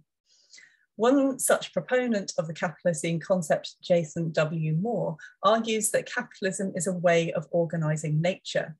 And I quote him, a world ecology joining the accumulation of capital, the pursuit of power, and the co-production of nature in dialectical unity. In his argument, capital accumulation is contingent upon the appropriation of what he calls cheap natures, resources, labor, and energy, via the expansion of commodity frontiers, which enable the unpaid work of human and non-human natures to be channeled into the circuits of capital. And such unpaid work includes things like childbearing and rearing, soil facility, fertility, fossil fuel deposits, ocean currents and winds, and so on. The territorialization of oceans, their various resources, and importantly, cheap transport routes, is thus key to ensuring the flow of cheap energy, oil, among other things. The RIMPAC war games are thus interconnected with a wider web of economic appropriation. Perez's poem asks, is Oceania memorial or target, economic zone or monument, territory or makua? These lines indicate how capitalism as a way of organising nature rewrites traditional indigenous understandings of the Sea of Islands, transforming Oceania into target, economic zone and territory. Moreover, as Perez's poem documents, the RIMPAC war games, which consolidate this appropriation, have absolutely devastating ecological implications. I quote from the poem, "Pilot whales deafened by sonar are bloated and stranded ashore, and schools of recently spawned fish, lifeless, spoil the tidelands."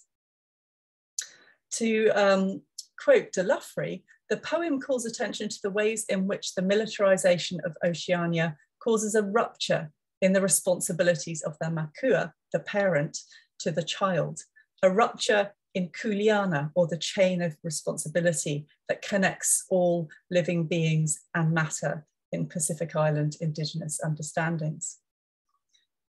But as well as sounding a note of elegiac lament, it's my sense that this poem also calls for a reinvigoration of that chain of responsibility, precisely by the way that it connects human and other than human beings in these networks of damage.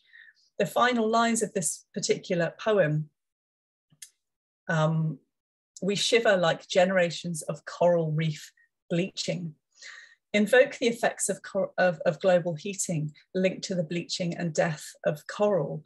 And we saw some work around that in the very first presentation today. So that's a kind of nice connection. But there's also an assertion of multi-species affinities here. And to quote Donna Haraway, who's been mentioned before today, which is another lovely strand. So Donna Haraway has argued relatively recently, and I quote her, "There can be no environmental justice or ecological reworlding without multi-species environmental justice." And that means nurturing and inventing enduring multi-species kindreds. Kin making requires taking the risk of becoming with new kinds of person making, generative and experimental categories of kindred, other sorts of we, other sorts of selves. So by way of hasty conclusion, I want to suggest that the poems that I've shown you today from Lukau perform a kin making of this sort by poetically splicing gestating human bodies with non-human victims of plastic ingestion and sound pollution, or by forging affinities between human and coral witnesses to global heating. These poems map networks of ecological harm, which are also at the same time, importantly, potential networks of multi-species kin-making. Furthermore, this poetry does this by dialectically reinvigorating indigenous understandings of ecological being. And in so doing, Perez reinvents human and non-human forms of collectivity and solidarity in the context of specific forms of neo-colonial ecological damage, and connects them with wider global forces of capitalist and military power. As some of Perez's typography emphasizes, for example, his use of the square brackets, these other sorts of we are as yet incipient, bracketed for the moment. But Perez's poems enact a lukau, or procession, in which they are unfolding sentences. Thank you, Mandy. Thank you so much for that fascinating talk, and thank you as well for introducing me to this poet, because I confess that I hadn't heard of him before I started to prepare, but now I've kind of read a number of poems. I've heard him talking on YouTube, reading his poetry, and I really urge people to look at this poet. It's fascinating, his combination of the personal, the political, the ecological, and also the emotional that comes across in his poetry. And I was just, I want to ask one question before I ask others while they're thinking about it. I was struck by something that he said about poetry itself, and that poetry can be a tool for decolonization. It's a process that comes over time through a development and nurturing of both intellectual and sensual acuity. And I wonder if you could kind of talk about that, the role of poetry in fighting for social justice as well. Oh, that's a big question. Yes. Well, how will I put that? I have a commitment to poetry because of the ways, and I know Perez does too, and many other poets, of the ways it enables a kind of critique, but also circumvention of the ways in which power operates through language. I think it's the almost the non-narrative aspects of poetry that are so good at doing that. So in Craig's own long poetic series, he manages to completely, I mean, there are snatches of narrative, but he manages to circumvent narrative and weave together these different traditions, these different discourses in ways that never entail him taking, well, it's not that he doesn't take a position, but he puts things together in such ways that he kind of trains us as readers to become kind of critically sharpened to the ways in which language is working in concert with power. So I would say that is probably at the back of what he means about poetry having this kind of decolonializing power, because it takes language apart. It shows us how it's working. For example, in that final example, he did that kind of binary opposition of the indigenous ways of understanding Oceania and the things that it has become through colonization, and kind of make that also kind of critiques that binary structure of self and other. And so the language enacts, I think, in ways that you're probably all really sort of familiar with. The language enacts through practice, a critique of those structures, but also slight possibilities for thinking otherwise. So yeah, thank you for that. Thank you, a brilliant answer, I would say. I'll just see if anyone has asked a question. We just have some comments. Thank you, Mandy, really fascinating talk. To the poetry and watery patterns and shapes, wonderful interweaving of multiple interconnected strands of poetical thinking through the societal and ecological issues we face. Puts Linda in mind of Steve McQueen's Carib's Leap, Western Deep. Don't know if you're familiar with that. Tania says, a wonderful introduction to this extraordinary and important voice. Islands are both isolated and highly significant nodes or strategic points of connection. After your presentation, I can start to think about these poems in this way too. Would you like to say something about that island? Yes, I've learned so much about the history, the colonial and neo-colonial histories of islands through engaging with this poet. I've worked on Caribbean poets previously and hadn't quite grasped the political significance of islands in the kind of global power play. So, I've gone away and done various forms of research as we do, but one of the things that that America has done, other nations as well, but America's done this incredibly successfully, is to have these islands which are unincorporated territories. So they're possessions of the US, but they're not part of the state. And by doing that, and that map that I very first showed you kind of indicates this a little bit, if I can find it again.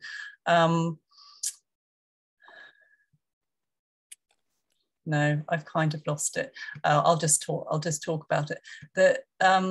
The United Nations Convention on the Law of the Sea there was a version of it in the 50s, I think, and then in the 80s. And it allows nations to extend their economic zones 200 miles out to sea, so that any resources in that area become the property of the state. And so by doing that, America has enabled itself to extend, huge swathes of the ocean into its territory. So it's really interesting how islands are represented as remote. And I expect, I don't know whether many of you responded to my question, do you know where? So yeah, I didn't know where Guam was, clueless, only desperately vaguely.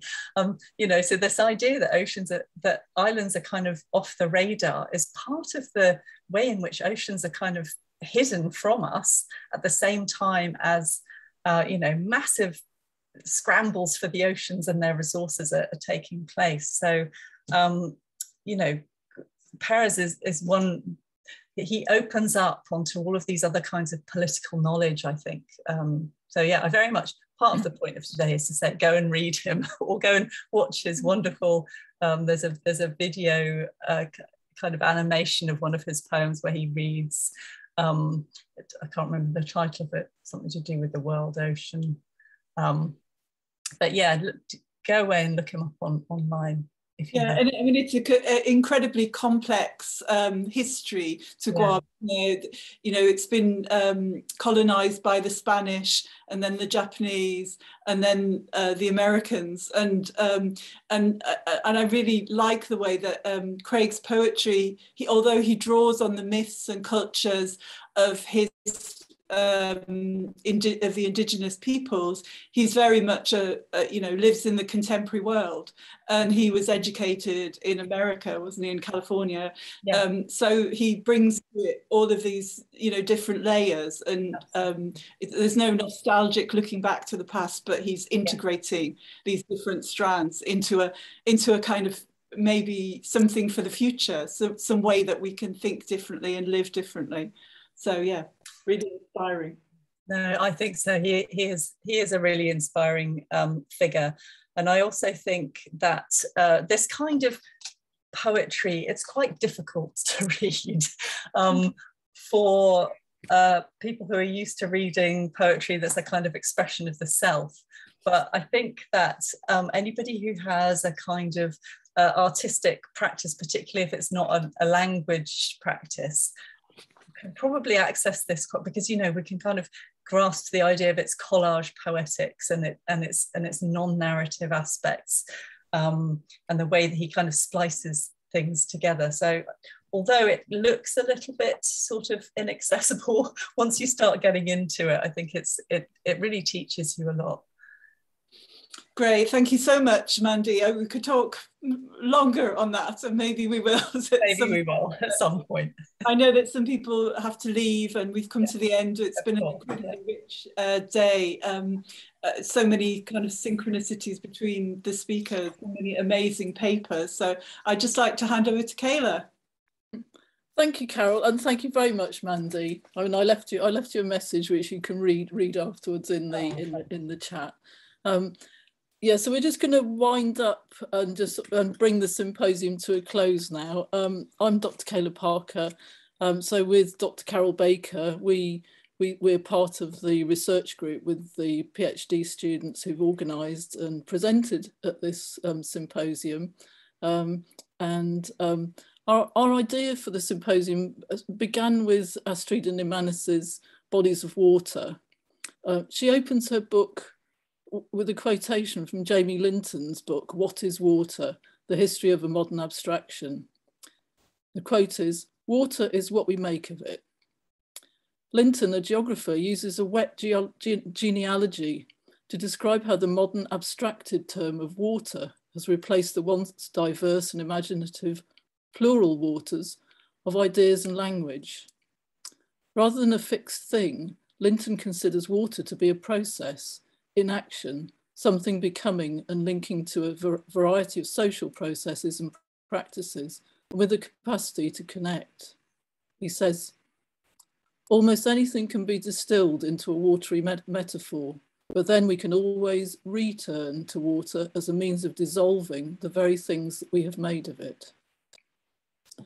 At the Waterways Symposium this afternoon, we've heard presentations from creative practitioners, I'm including you in this, Mandy, about their research, thinking about water not simply as an abstract thing, but embracing diverse water's different dimensions and possibilities, thinking, imagining and being through, with and immersed in water. All of us in our research group here today involved in putting on this symposium and contributing to it share a close connection to waters. We prepare the food we eat with fresh water to nourish our bodies. Our bodies swim in our local rivers and the sea, and some of us kayak on the water. We water the plants that we grow in our gardens and allotments, and so on and so on. Waters are integral to all our lives. We are all bodies of water, and we know that we are privileged to have access to all these waters, as so many are not. And we are aware of water's ecological, political, cultural and philosophical dimensions, and this is a driving force of our research. I'd like to say a big thank you to everyone involved in organising and contributing to Waterways, and to everyone who's joined us at the symposium this afternoon, for sharing your memories of water and your comments and interactions via the chat. We're particularly grateful to our invited speakers, Tania Kovats, Professor of Drawing and Making at Duncan of Jordanstone College of Art and Design, University of Dundee, and to Dr. Onya McCausland, the Leverhulme ECR Research Fellow at the Slade School of Fine Art, UCL, for sharing their excellent research and their ideas with us today. And I do hope we can continue to develop our connections with you both and have the opportunity to meet in person one day. Thank you also to our guest speaker from the University of Plymouth, Dr. Mandy Bloomfield, who's Associate Professor in Modern and Contemporary Literature, for her excellent paper on the recent work of the Indigenous Chamorro poet, Craig Santos Perez. Thank you to the artist researchers who gave presentations on their doctoral projects, who are, in order of appearance, Gail Flockhart, Laurie Reynolds, Linda Ward, Rachael Allain, Kate Paxman and Mary Pearson. Thanks also to the session chairs, doubling up, Rachael Allain, Sian Gouldstone, Laurie Reynolds and Dr. Carole Baker. In particular thanks to go to Sian Gouldstone and Laurie Reynolds for curating and designing the superb online exhibition that complements the symposium, and for choosing the Mediterranean gallery setting, which I particularly like. And finally, thank you so much to Mary Pearson, who bravely volunteered, or foolishly volunteered, to take on the role of symposium organiser many months ago. She's worked tirelessly with good humour to bring this whole event together and has been highly professional throughout. And she's kept her sense of humour. She deserves a big round of applause. And Charles is here to say, well done, Mary, as well. Charles has come to say hello. Thank you, Charles. And I shall now hand you over to Mary for the final word. Okay, I would like to also say that Newman has arrived as well. He has thoroughly enjoyed the tail end of our presentations as he was snoozling somewhere else. Again, I would just like to thank you all for coming. It has been such a wonderful afternoon, and I just can't thank you enough for participating. It has been more than I could have ever hoped it could be, and I think all of us had hoped it could be. Please have a look at the online exhibition, so beautifully curated. The link for that is a hyperlink. I worked out how to do that, which was in the booklet that was sent out to all of you. Any issues, just let me know. I also put it in the chat as well. There are also contact details in the booklet for our speakers if you wish to get in touch with them. and I will ensure that an email is sent out to everybody with the link to the recording. As of yet, I am not sure where that is going to be, but as soon as I know, I will make sure that link is sent to you. You will have everything except my introduction, because I could not find the record button as I was sharing my screen. So I'm sure that you could live without that. You have the most important bit, so that's all that matters. So thank you ever so much, and have a wonderful, wonderful rest of your day. Thank you. Bye. Thank you, everyone. Thank you, everyone. Bye-bye. Thanks, Mary. Bye.